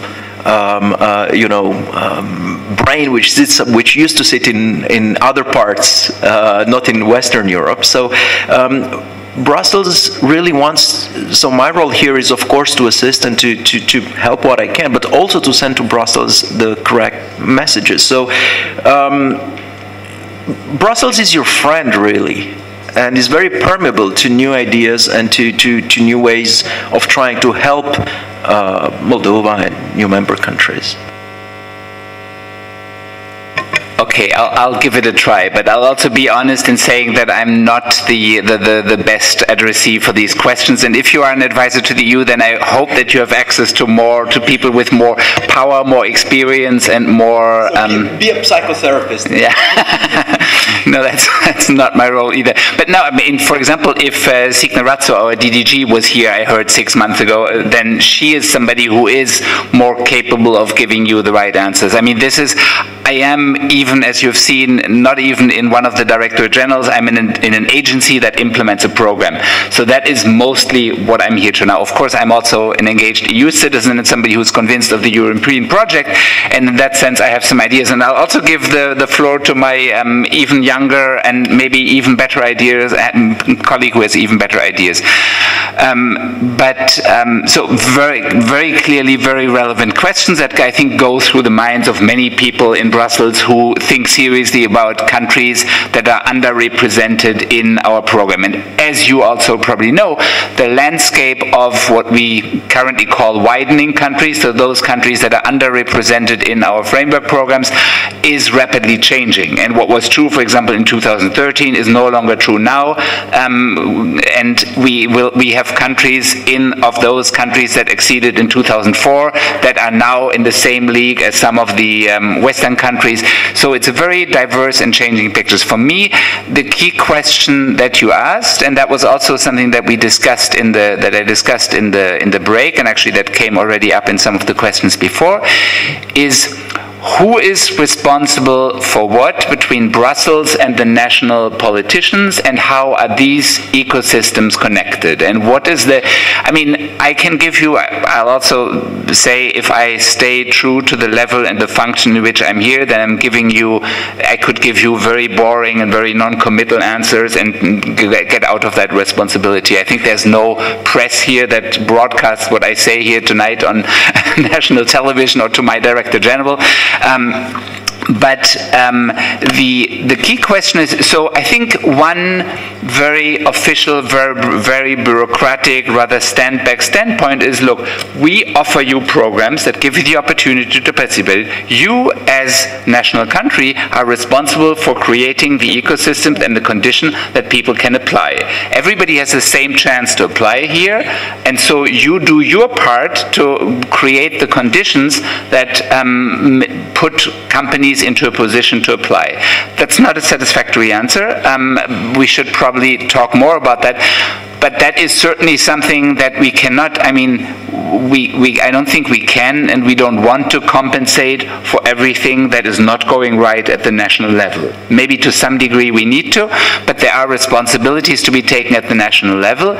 And you very clearly, if you look at one way of looking at participation rates is looking at it in terms of representation of the proportion of the population at the EU. Another one is to look at it in relation to the expenditure for R&D at the national level. And if you take that, the matches are very, very nicely. The countries that invest lots into R&D are well represented in the framework program. Those that don't are to a much lesser extent. So I think you also had a visit, we talked briefly about that in 2016, of our policy support facility, which is one of the other measures that we're taking to address these, to give assistance to these national reform mechanisms. So on the other hand, to now go more, to take the other side, what do we do to specifically address, and if we answer the question, the political question that you asked, and yes, we really do want to help these countries, then one thing I think that we do is that we try to assist and create the framework conditions and the political incentives for these countries to do the reforms that they need to do in order to be successful in our programs. You are also aware probably of the widening of the widening part of Horizon 2020 and of the negotiations for Horizon Europe. So this is a part of the program that is specifically addressed to the widening countries, to the countries that are underperforming in research. There are twinning schemes in those programs that I do not know well enough to present details here. And finally, there's also the structural funds. I mean, this is also, again, this is a national responsibility. These are huge chunks of money that can clearly be used for research and innovation. So, to some extent, I'm putting the blame back into the national field. To some extent, I can give an answer, yes, there are specific fields. I'm also presenting success stories of Eastern countries that have, with the help of these instruments, made it in advance. And to the largest part, I can only say that I also do not have the answer to yours. But Andrés, do you want to add something? Well, just one small thing. So as your colleague said, we are looking at subsidiarity. So it's true the EAC can do a lot with this post-MBA and post-2021. But it's true that we need to focus on the things that we consider that they are up to our level. So here we're also looking at the Pillar 3 of the proposed new structure of Horizon Europe. At Pillar 3 you have EAC, but you also have the ecosystems.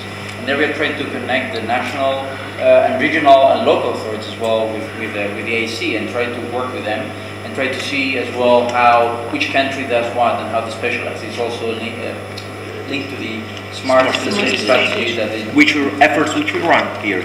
Yeah. So again, like we cannot do everything with the billions of money, but we are trying to focus on disruptive innovation. How you do innovation local level and how you specialize, how you train your people, how you do your research policy. That's national, regional level even. So we can support, we can actually build bridges and links, but it's a responsibility that is at like a lower level. It's not at the EU level. We don't have competence in education, for instance. So this is national, regional responsibility. We can build those bridges. We can, of course, try to facilitate things, and this is what we are trying to do with the Pathfinder and the Accelerator and the EAC in general. Try to be open. There's no predetermined goals in general. You have some thematic goals, and there you can actually try to find, what things you are good at, and then apply with that knowledge. And also we are, as I actually explained to one of the members of the audience, that we also trying to build those connections between countries. So Moldova has many connections with Romania because of history and so on. So for instance, like if there is a person in Chișinău that knows someone in Russia or EASME or wherever else it's in Romania, that they want to build something together, they can get like a German partner or an Austrian or a Spaniard. This is actually what we are trying to do, trying to build those connections. And this connecting the ecosystem, you saw the slide where you see different circles, it's all scattered, also the venture capital markets, they are not pan-European, they are national, and they're even foreign. I didn't answer that question at all, sorry. I didn't answer your question about the investor.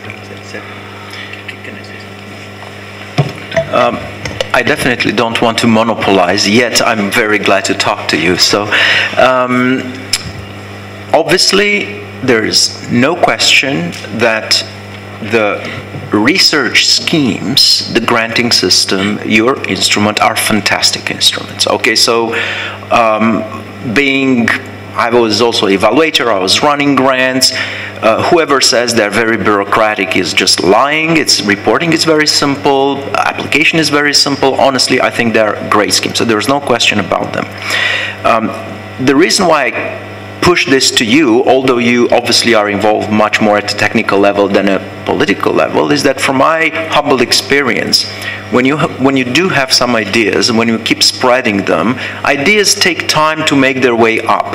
So the more people at various levels get conscious about some issues and some solutions, the higher the probability for that idea to happen in reality is. So from my experience, I would just like to add some food for thought, also for you, but also for our colleagues, is that we seem to believe that a structural change in the research ecosystem is going to produce a content improvement. In other words, there seems to be the philosophy that, okay, we copied the German model of the German institutional system. We copy it in Moldova or the French or the Romanian or whatever works, and then the research is going to go better. Forgetting that Germany, France, England have hundreds of years of content before their system actually evolved. And this is a very big debate in the theory of change, Amartya Sen versus John Rawls, which essentially shows that it's content that brings structures rather than structure brings content. So the idea I put on the table, again, is not a question, it's not a solution, it's just something much more long-term, but I think we have to reflect very deep on it, is that imagine, theoretically, just imagine all of the sudden, huge funding. You know, the budget for research in Moldova is about 24 million euros a year, okay, which is peanuts. Now, just imagine all of the sudden 10 great researchers born in Moldova that by chance just come back with funds. Now, they are going to generate much more structuring effect than the most brilliant government that you can ever imagine. So, yes, it is the responsibility of the country to put structure the system in a very transparent, in a very functional way. It is the responsibility of the country to put money, but it's not the same for a big country or for a country that, for example, has problems that this country has or that other countries have. Because when you're in government, let's face it, when you're in government and you have 100 euros and you give 100 euros to poor kids, or you give 100 euros to somebody who's going to tell you, okay, I'm going to participate in a great CERN experiment, right? If you're prime minister, you immediately choose where to put your money. So content, bringing structure, brings content. I think we have to go on the two fronts, and that's why I keep insisting on thinking about instruments that do provide content fast, specifically for these countries, before waiting for a structuring effect coming from the greatest government ever. Yes. Okay, on the R&D side, I think that we understood, at least I think 10 years ago, about this priority which is given for excellence. So in 2008, I think, with Mrs. Lidia Romanchuk, she is now in the room, we assisted the first meeting on associating Moldova to FP7 at that time. So we understood very soon that without doing your homework internally, without investment in enough resources, even those 2.5 or 3% from GDP should be very carefully prioritized and connected to your strong, let's say, strong small islands of excellence in order to create some added value. You can't rely only on this, let's say, collaborative spot of money which is given via framework programs in Brussels. So this should be some kind of blended approach. You need to do your homework, to invest enough, to cover at least from those small amounts of money that you have this value chain from research to innovation and further on to the economy, and afterwards to see how these funds coming from Brussels can top up or can, let's say, increase the impact of that you initially foresee. Very short question to Cornelius. Do you think that in Horizon Europe the conditions for the associated countries will remain the same in terms of participation? I mean, access to blended funded and equity and so on and so forth. There will be the same conditions, or is still matter of discussions? Because I know that the conditions for this association are not clear. I think that this will be discussed during the next presidency. If you have some I mean, this is indeed an issue for discussion, to restrict certain instruments to member states only. I do not think that this is very, I think, yeah, I mean, this is speculation, but I think that this issue, that there will not be, especially I think for the Eastern neighborhood countries, I do not see an intention to exclude them from schemes such as this. Okay. But we will see. Thank you very much. Now coming back to the real needs of our entrepreneurs, I would like to give the floor to Anna to elaborate a little bit on their activities and also on her opinion about the needs of our startup community in terms of funding, mentoring, and so on. Thank you. Thank you, Sergio. Good afternoon, ladies and gentlemen. First of all, there have been many interesting things said here related to the, and I would like to support actually our Romanian counterpart, the Romanian Brussels European counterpart, to have said, I'm here with my French passports. On peut parler en français si vous voulez. Officiellement, je suis français ici. Bien. Okay, so it definitely takes several things for and you have mentioned ecosystem and then innovation and then how do all these things work. I would definitely like to support the idea of it is up to every country to actually develop its own mechanisms, strategies, and everything else. But again, coming back to what has been said, indeed, when we talk about innovation and stuff, we need to look at the market. Innovation for the sake of innovation doesn't really happen in the world. And it's not about Europe, it's not about US, it's not about something else. It has to be used for something. So let's look at the Moldovan, whatever it takes, ecosystem until now. I will talk on behalf of the ICT sector. Basically, 10 years ago or 15 years ago, the ICT sector was so small. It was, but it was quite small, and not thinking, it was mainly focused on how to outsource things. It still is, and that's the reality of all the smaller countries like Moldova and in the Eastern Europe, let's say. It takes time to understand, it takes openness, first of all, to actually be open to adopt things, and whatever was said as Brussels is your friend, that's true. It's not a matter of friends or not friends, it's a matter of being open to adopt and be able to digest innovation in general. So what is with the ecosystem here? Currently we have, so in terms of last 10 years, probably the IT only has grown so much, still not very big, but has grown 40 times in Moldova. Is that due to innovation? Is that due to more skilled labor force? Is that due to various activities? Probably it's a blend between different initiatives, and it definitely is important that all stakeholders are at the same table. So basically you have the government, you have the academia, you have the private sector, you have various things which meet the industry needs, but also in order to innovate, it also comes with the risks. Companies don't always innovate because they feel themselves comfortable on going with the existing and known business model.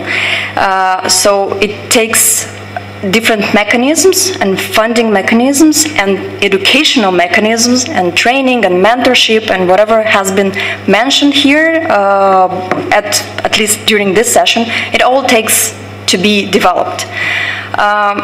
We do have the experience of developing acceleration programs, incubation programs, business support programs, mentorship programs. We have had the experience of actually creating a business angel network connected to the European Business Angel Network, by the way.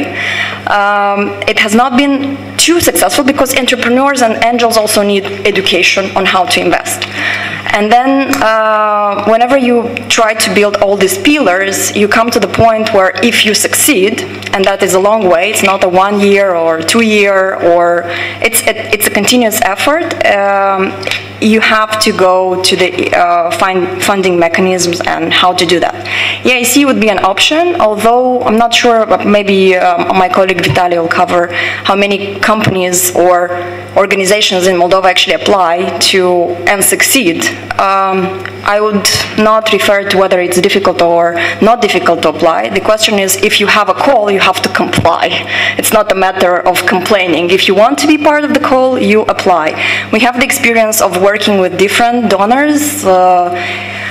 USA, Sweden, Liechtenstein, you're Austrians. We have a current experience of negotiating something with the European delegation. It takes time, and it takes, if you want to be in that whole train, you have to comply. So it's a matter of actually putting all the things together and making things happen. The things that I could say on our experience when we talk about ecosystem is within the TechWall project, which is a joint initiative between the Association of ICT Companies and the Technical University. We have tried to merge academia with the private sector to actually cover two things. We have put 3 issues in front of us. That was education, because companies need more skilled labor force. It doesn't matter of which kind, basic, entry, and more advanced. If you want to do innovation, you of course need to invest a lot and invest into the more advanced profiles or skill set, or you have to import them and be very open to do that. The second thing was developing product-based companies and not actually outsourcing companies. So that's the balance of supporting the ones who outsource, because they create a pipeline of cash in the country, but you want to also develop the product-based companies. And we had 389 of teams, not companies, teams, because a team might not succeed and might fail, and that's fine. Overall, we have trained about 43,000 people in the last 4 years, probably, in entrepreneurship and education. So now we are actually setting different targets. We have never reached the point of R&D, just because we didn't identify that we are capable of doing that. We are not ready. We are not ready. Probably there are good people in the country that are ready to do that, and we are ready to partner with those who can and who know how to do it. And definitely the message is the ecosystem is growing and has big opportunities. When we talk about the industry, we see an industry that is $317 million now. We want to see it at least $1 billion, and that can happen only if you have innovation involved, because you don't have an elastic amount of or number of people who can grow exponentially. You have to do more added stuff, value-added stuff. So basically, there are mechanisms definitely needed, but it has to be a blend of efforts between everybody on this market, but also looking into different markets, because the innovation market is global. It has to be applicable in different aspects. It cannot be suitable only for Moldova, because it's a market of 3 million people. It has to be, so whenever we talk about that, or innovation as a fact, it has to be applicable in other countries. And that takes also a perspective of looking into other countries, or more regional or global perspective. So we are on the way. Thank you. Thank you very much. Actually, startups and entrepreneurs do not need only funding, and I think this explains a little bit the figures concerning those who are opting for blended, not only grant funding in terms of EIC calls. Do you have some kind of statistics? Are you following? This number is growing, is increasing, is decreasing, the number of those opting for blended funding and not only for the grants? So we only had 1 call so far for this blended finance.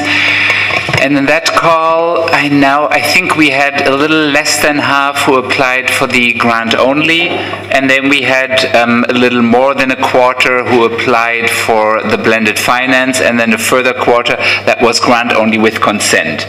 And that, but the part of those that are now, I'm almost divulging a secret here, but because the results aren't out yet, but what we can see is that in the successful companies from the interview last week, the proportion of blended finance is higher than that in the applications. So we have more success, a bit more success in the blended finance applications than in the overall applications. So. But we don't have more experience. That's our entire, I mean, we only have this 1 call. We now need to see, and of course this was also a new instrument, so we presume that many people were maybe a bit conservative, don't know yet about this EIC fund doesn't exist, they still want to see the investment strategy, how does it really play out, is this a credible partner? I think overall we expect blended finance demand to grow also over time. Yes, thank you. Actually, I looked through your, I think October report, accelerator part of the EIC. So I would really advise you to look on the web page. It is a public document. So there you can see the description of the call, but also very, very interesting case studies, companies presented. So just to get inspired and maybe to look with some potentials for collaboration. Now I will pass the floor to Vitaly. Vitaly has SMEs and CPs for years. He knows very well or he is following the path of those who are applying to different SMEs connected instruments. Actually, when I looked on the map with the beneficiaries of EIC up to now, maybe being said in a joke, we are like a sleeping giant there. So we need very quickly to transform the black map into at least a flashing light in the coming period. So which are the challenges for the Moldovan companies who applied for EIC work to the SMEs instrument up to now?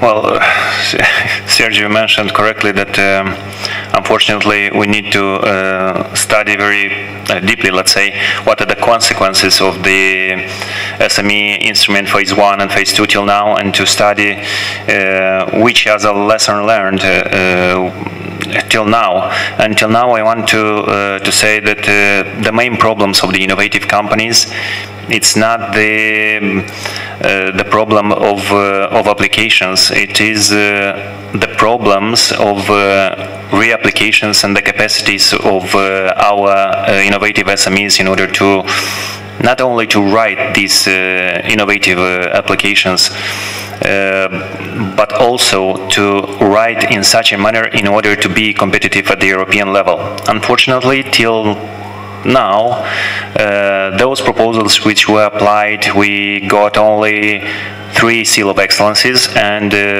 from those 3 Seal of Excellence, I think 2 is from the ICT sector. Those which applied are very good proposals. They applied around, let's say, 2 times, if I'm not wrong, and they got rejected. They received actually the Seal of Excellence, but unfortunately they did not receive funding, and they did not reapply, unfortunately. But the practice at the European level is showing that you need to apply 4 or 5 times in order to get the funding. So the ambitions of the Moldovan companies, let's say innovative companies, are at the lowest level. And this is the problems, the capacities, that they do not know how to write the competitive proposals. And the second is the ambition to reapply once again, because they put an effort and they think that if they put their effort and they got rejected, they won't reapply anymore. So it's they are businessmen and they are. But I want to say that in the Republic of Moldova there are companies which really have innovation potentials, and one of 2 companies we have invited today. Actually, with one company which is focused in innovation in constructions, we have applied a Horizon 2020 program before, but we were rejected in one call because actually the call was concerning the ICT in construction. And this innovation, which have big potential, it was focused on robotics in construction. So we got rejected because there wasn't such a call at their period of time. And Mr. Nicolae Popescu, which is here, he got upset and he did not reapply. But right now, I convinced him that his innovation has a real potential, and we need to focus on the new instruments which are providing us by the European Commission. And hopefully we will reapply and we will have at least one success story. Because the success story is really important. The innovative companies which are coming to me, they keep saying one thing: if we had at least one possibility or in our country which was financed before by the SME instrument phase 1 or phase 2, and I cannot lie to them, I am telling them the truth that till now, no, but maybe you will be the first. So, but there will be from October. There is no anymore phase 1. Yes, the from yes, and the another the another problem is that if in SME phase 1 and phase 2 the main applications were focused on incremental innovation, right now if we are talking about deep tech, it's unbelievable, but our chances decreases so much, and that's why I am. Actually, I am in the program committee, and I was speaking with the high-level officials regarding the possibility of the Republic of Moldova to be financed through Eastern Partnership opportunities in order to compete with such countries like Armenia, Georgia, Ukraine, and so on. Because to compete with European countries which have laboratories, which have let's say deep tech innovation, it's pretty hard. So if Sergio will allow me, I just want to let's say the atmosphere to have more positive in this direction, to present a short video of the innovation in construction of Mr. Nicolae. If you allow us, it's not very long, so yeah, we are just going slowly to the Q&A session. I think that we can use our time to continue the discussion in a more informal way. So please, you have the floor. What okay. we'll need to do for this? Can you put it? Yeah.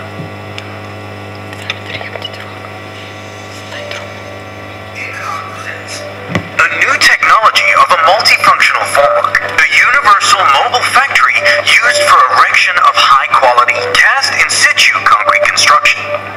It simplifies your workers' efforts, saves time and money, ensures high quality and convenience in use. All the processes are automated and you don't need a tower crane. The engineering preparation of the site will be carried out for every specific structure according to climatic area, soil conditions, and location of construction site. On the already completed floor structure, the basic components of the formwork are mounted, starting with the jack frames supported by the metal linkages in which the formwork grids are then incorporated. Install the supports on which the reinforcement coupling devices are placed. After that, the rolling bridge and hydraulic equipment for self-supporting and armature attachment are mounted, followed by the reinforcing cartridges. Set up the work deck on which workers will carry out various operations. Install below it the hydraulic drive equipment of the formwork components. Assemble the modular panels for wall casting and cling them to the lower sides of the jack frames. They are fitted with fixators, telescopic beams, floor planners, door voids, glazing, and corner panels. Position the panels with a distance between them according to the wall thickness. Fasten the inner and outer corner panels. Close the door and window slots. Fix them together with tapered rods.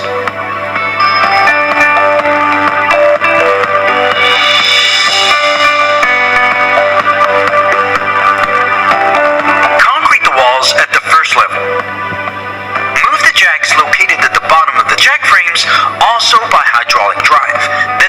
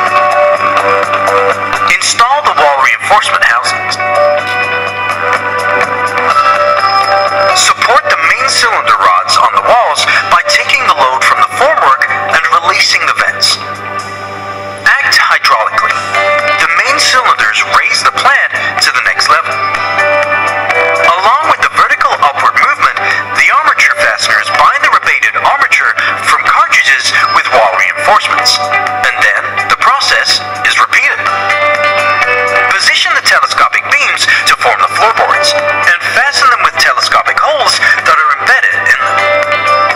After which, unfold the telescopic ribs embedded in the beams to the adjoining beams which form the supporting frame of the floor formwork. The same principle is applied to the balcony support frame. After that, the inflatable mattresses of special burst-resistant material are laid on concrete chemical agents that have very low adhesion to the hardened concrete. The flooring reinforcement and concrete is followed by the walling concrete. Once the concrete reaches the project resistance, deflate the mattresses to allow a much easier stripping of the floors, incorporating the posts into the beam. Open the door and window panels, then unlock the corner panels. After lifting 3 levels, the working bridge is installed for the finishing work of the facade.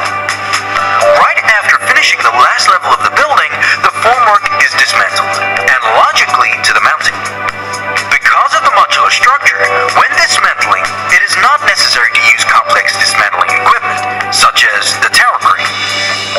With this innovational type of formwork, we have the possibility to raise buildings with complex architectural shapes quickly and qualitatively.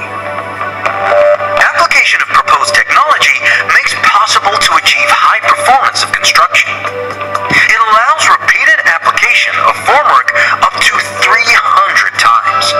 Reduction of the formwork cost by 10%. Increase of construction productivity by 20 times. Reduction of cost by up to 30%.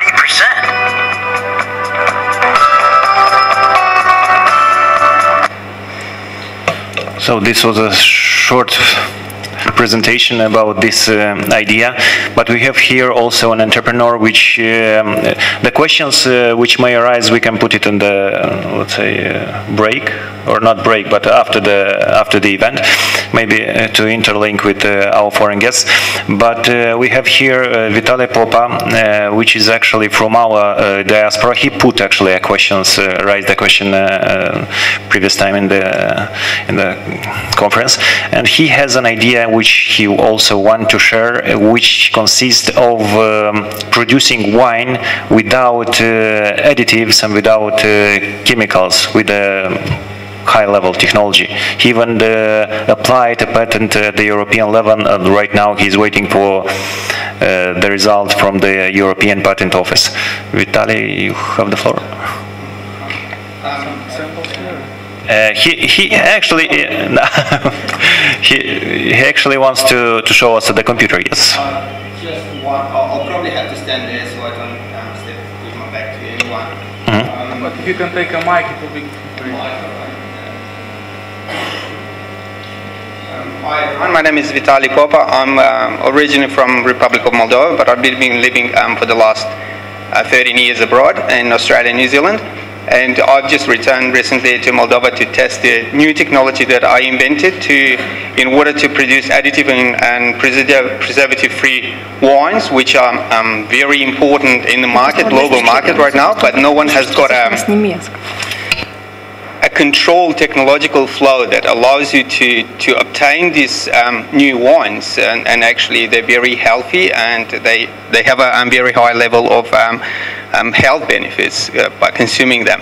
So fortunately I was able to travel abroad to different countries, winemaking countries, to see different technologies and different techniques that are used in the world in order to obtain better quality wines. But so far, from my personal experience, I couldn't find any radical inventions that will allow you to have a controlled technological process of obtaining this product. And most of the companies are very rich companies, and they can allow themselves to buy this very expensive equipment, which Moldova, I don't think it's only a few players in the market that can afford this technology. And I started the innovative part with an idea, and then obviously I didn't get any funding, because if it's a radical idea, from my experience, you may get a very radical rejection as well, because this is a normal process. But I carried on, and I spent my time and funding and did my own research and investment, and I came up with an equipment which was designed in Australia and New Zealand, and it was tested in Australia. And this year I tested it in Moldova. For everyone who likes the wines, and I'm not a winemaker in Moldova, I don't represent any companies. I'm an individual research and developer, let's say, in it as a equipment. I went to different exhibitions in water now to put this product on the market. And as my colleague said right now, we have to focus, first of all, to encourage new people in Moldova to come with new radical ideas or to come with any innovative ideas, starting with the problems from this society. And for example, in Moldova is a big problem when it comes to wine and viticultural sector. We are very, let's say, behind to promote our products into other markets, because we literally, very few times we can bring something to impress other countries. And a good example, by using this new technology that I invented in this country, we can come up with a new, very organic and natural product that has got a very, let's say, 100% success in the market, because everyone is looking for additives and preservative-free products, especially when it comes to consuming as a food. And this year in Moldova, I tested this new technology. I made the wine, and I'm in the process of obtaining, on the 6th of November, European Union has published my invention, which has got cover for Australia and European countries, and I'm waiting for their result. But so far, I don't have any rejection from them, and it's a new technology. I came back from Milan from last week, and the technology is not on the market. Everyone is looking very strange at what I'm doing, and they're concerned that it's not working. But I'm 100% confident that it's working. I've got a product that people has tested, and everything is good. So my question when it comes to all these fundings that are allowing new innovation and radical innovation, I'd like to take my example, because I was fortunate that I had the funding and I had the support of my friends and everything to carry on. But in many cases, a single individual cannot represent a company, but can have a great idea. And many times he can be approached by universities, or can be approached by other companies that can take his knowledge and convert it into someone else's patent.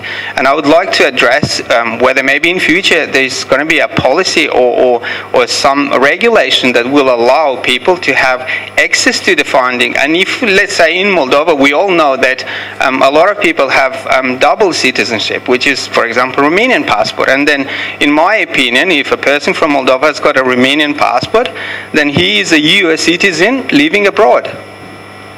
How do we look at this situation? How can he access, even though it's not in Romania, how can they access the funding and having the same collaboration with European Union? Because this is a matter that has to be taken in consideration when they look at the projects and when they look at to solve. Because there are a lot of us, as my colleague said, there's a lot of Moldavians abroad, living abroad, smart people that may decide one day to come back. And if we create these policies, and if we help them to implement these innovations, it's in the end, everyone is going to benefit from what we're doing, because at the end of it, well, we represent Europe, whether it's Eastern Europe, Western Europe, it doesn't matter, it's still Europe. And I really agree with, and I'm happy that these slowly meetings are coming, and people are getting used to the fact that you can apply not only locally but internationally, and I'm 100% sure that in the near future there will be more success stories, as Vitaly mentioned. It's something that you will have to get used to. Everyone has to have the power to decide whether he wants to apply, even if it's a radical. When we say radical, of course, from my personal experience, and I'm saying people said, let's look at sustainable agriculture sector. Last week, I was talking to a company that it's an international company, I'm not going to say who, and they've got the technology to press wood and use wood in order to make vessels. And I was thinking, excuse me, I was thinking, why not to use grapevines, because they're coming from vines, and we can use as a raw material to make the vessels. as a radical idea. The technology is there. We only can try it. And this can be a success. And then we're talking about 100% sustainable winemaking. Because if we use my technology and the barrels and the grapes, it's 100% sustainable winemaking. And this innovative part can generate other different inventions, because it may later can be applied in pharmaceutical sector. Who knows? We don't know. What was not used 100 years ago, now it's used. Who thought that everyone is going to have a cell phone in their pockets and it's going to be affordable? No one thought. They said it's only high-tech and all this. So I really encourage everyone to be very, very harsh. It's a harsh society out there, and you'll be rejected many times, but do not stop. Just carry on and apply. And I know from experience that this country has got a very high potential when it comes to young people and general people that can come up with radical ideas that will help this country, and in the end will help the whole world and Europe as well. And I'm 100% that by combining our force together with universities from different countries with knowledge, and if we pass this between ourselves as even a word, as even an idea, we'll have success sooner or later. Thank you very much for your time. But can you show it on the... Yeah, I'll just access quickly the web. Bring us some wine. Where everyone is actually invited. It's not far. While you look for that, I'll just very briefly say something. When I was evaluator for some projects for the European Commission, there is some, let's say, there used to be a chapter there which said risks and contingencies. I mean, how do you address risk? And then I was fuming because I said, look, if under the current granting schemes, Albert Einstein would have applied and say, I want to develop the relativity theory, he would have never gotten a grant. So what happened, and fortunately in your scheme, it's great to see that you said high risk is rewarded into the granting scheme that you have shown. And I think this is great, because research is essentially the management of failure.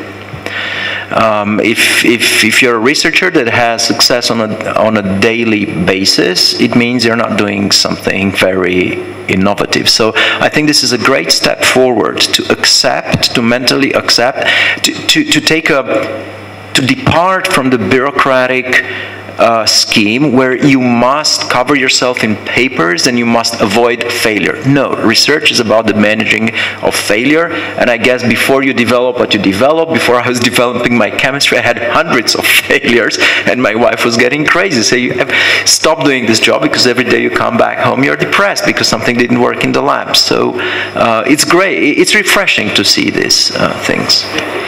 Really interesting to see the representatives of the European Commission speaking about the exit strategy, equity, all these terms which are like more from the business side. But you're saying about Einstein, I think it will make really upset the colleagues from the European Research Council, which are pretty sure that he would pass. Check the story of Stefan Hell, Nobel laureate in chemistry in 2015. He almost became a taxi driver because nobody wanted to grant it his research, because they said he's pushing beyond the limits of physics, and he developed one of the most fantastic optical microscopes, which is developed in a company, and it's a great advance for Europe.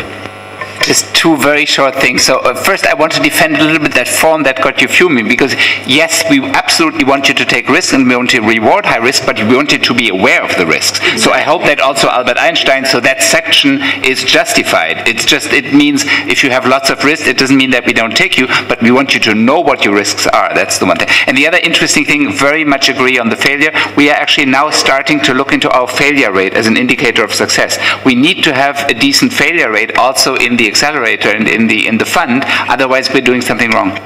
And the strength, and this is well known in educational theories, is that educational success correlates much better with the capacity to learn from failure of children than with the IQ. So the correlation of IQ to educational success, it's only 0.28, whereas the correlation of capacity to learn from failure is 0.78, and it's the same with companies. You built a company, it failed, but you did raise some people. You know, in the process of failure, people learn new things, and how do you recover that for success? Question. This is only valid in terms of individuals, or also in terms of bigger communities, like, I don't know, countries, regions? No, the study I read is in terms of individuals, but that scales at the level of the society, obviously. Yeah, well, it's not a very professional web page. It's just a simple message that I'm sending to the world. So, as far as you can see, it's the natural beauty of smart winemaking, wine, cider, beer, and spirits, which means that there's a lot of products that can benefit from this invention. Any technology that is using barrels or wooden barrels for their technological process. And as if I go a bit, there's a story, and I can tell you a simple example is here. It's grapes, the barrel, and the equipment, and allows you to obtain additive and preservative for winemaking. It's a new technology. It's a unique in the world. No one has got it yet. I hope so. Well, I haven't seen it yet. And you can achieve additives and preservative through winemaking. I'm working on the project right now where we can use, when it comes to sustainability, we can use food-grade shipping containers, and we can readjust them and rearrange them with barrels to make mobile wineries, where you can process everything in the field as chemical-free, risk-free, and you can have these wines everywhere dropped, mini, micro wineries, and give the possibilities. European Union and some companies are looking into taking this concept even further, so they can implement it in their wineries and wine restaurants and bars and hotels, where, for example, if you look at the videos right here, my barrels are coming with a perspex side glass, and gives you a chance to have a look inside the barrel. To actually have a look inside the barrel. It's not my invention, but I'm combining different inventions and different techniques around the world to make it a more sophisticated thing. So a simple example, if you're a wine drinker and you'd like to go to a restaurant, a simple example, there's a list of wines that you never tried, and they're in front of you, and some of them they're more expensive, some of them are wines. But imagine if you're going towards your table and you've got on your left side and your right side these barrels with different wines, and you are able to taste them and order that wine to be served at the table. You don't take any risk. You already took the wine that you like and you enjoy, and this gives the possibility for more people to get involved into winemaking. There are people born with great taste, that they're not winemakers, but they've got an amazing palate. Using this technology allows them to start making and producing their wine. And I think if we implement this, and if we have the right funding to make the design better, as I'm working with 2 Austrian and German companies now to bring it to a more compact design, then we can look into the next 1 to 5 years to have new wineries open around the world with this additive and preservative-free wine. I'm not going to take more time. You can have access, and it's a simple Bank Vidois, and it's you can access. You can see the whole story, and any questions are more than welcome. I'm hoping to have some samples of these wines before Christmas for people in Moldova to taste and decide whether they like it or not. At the end of the day, the best wine is the wine that you like, and if this wine doesn't contain any additives and preservative, I think everyone is more than happy to consume them. Thanks a lot once again for your time.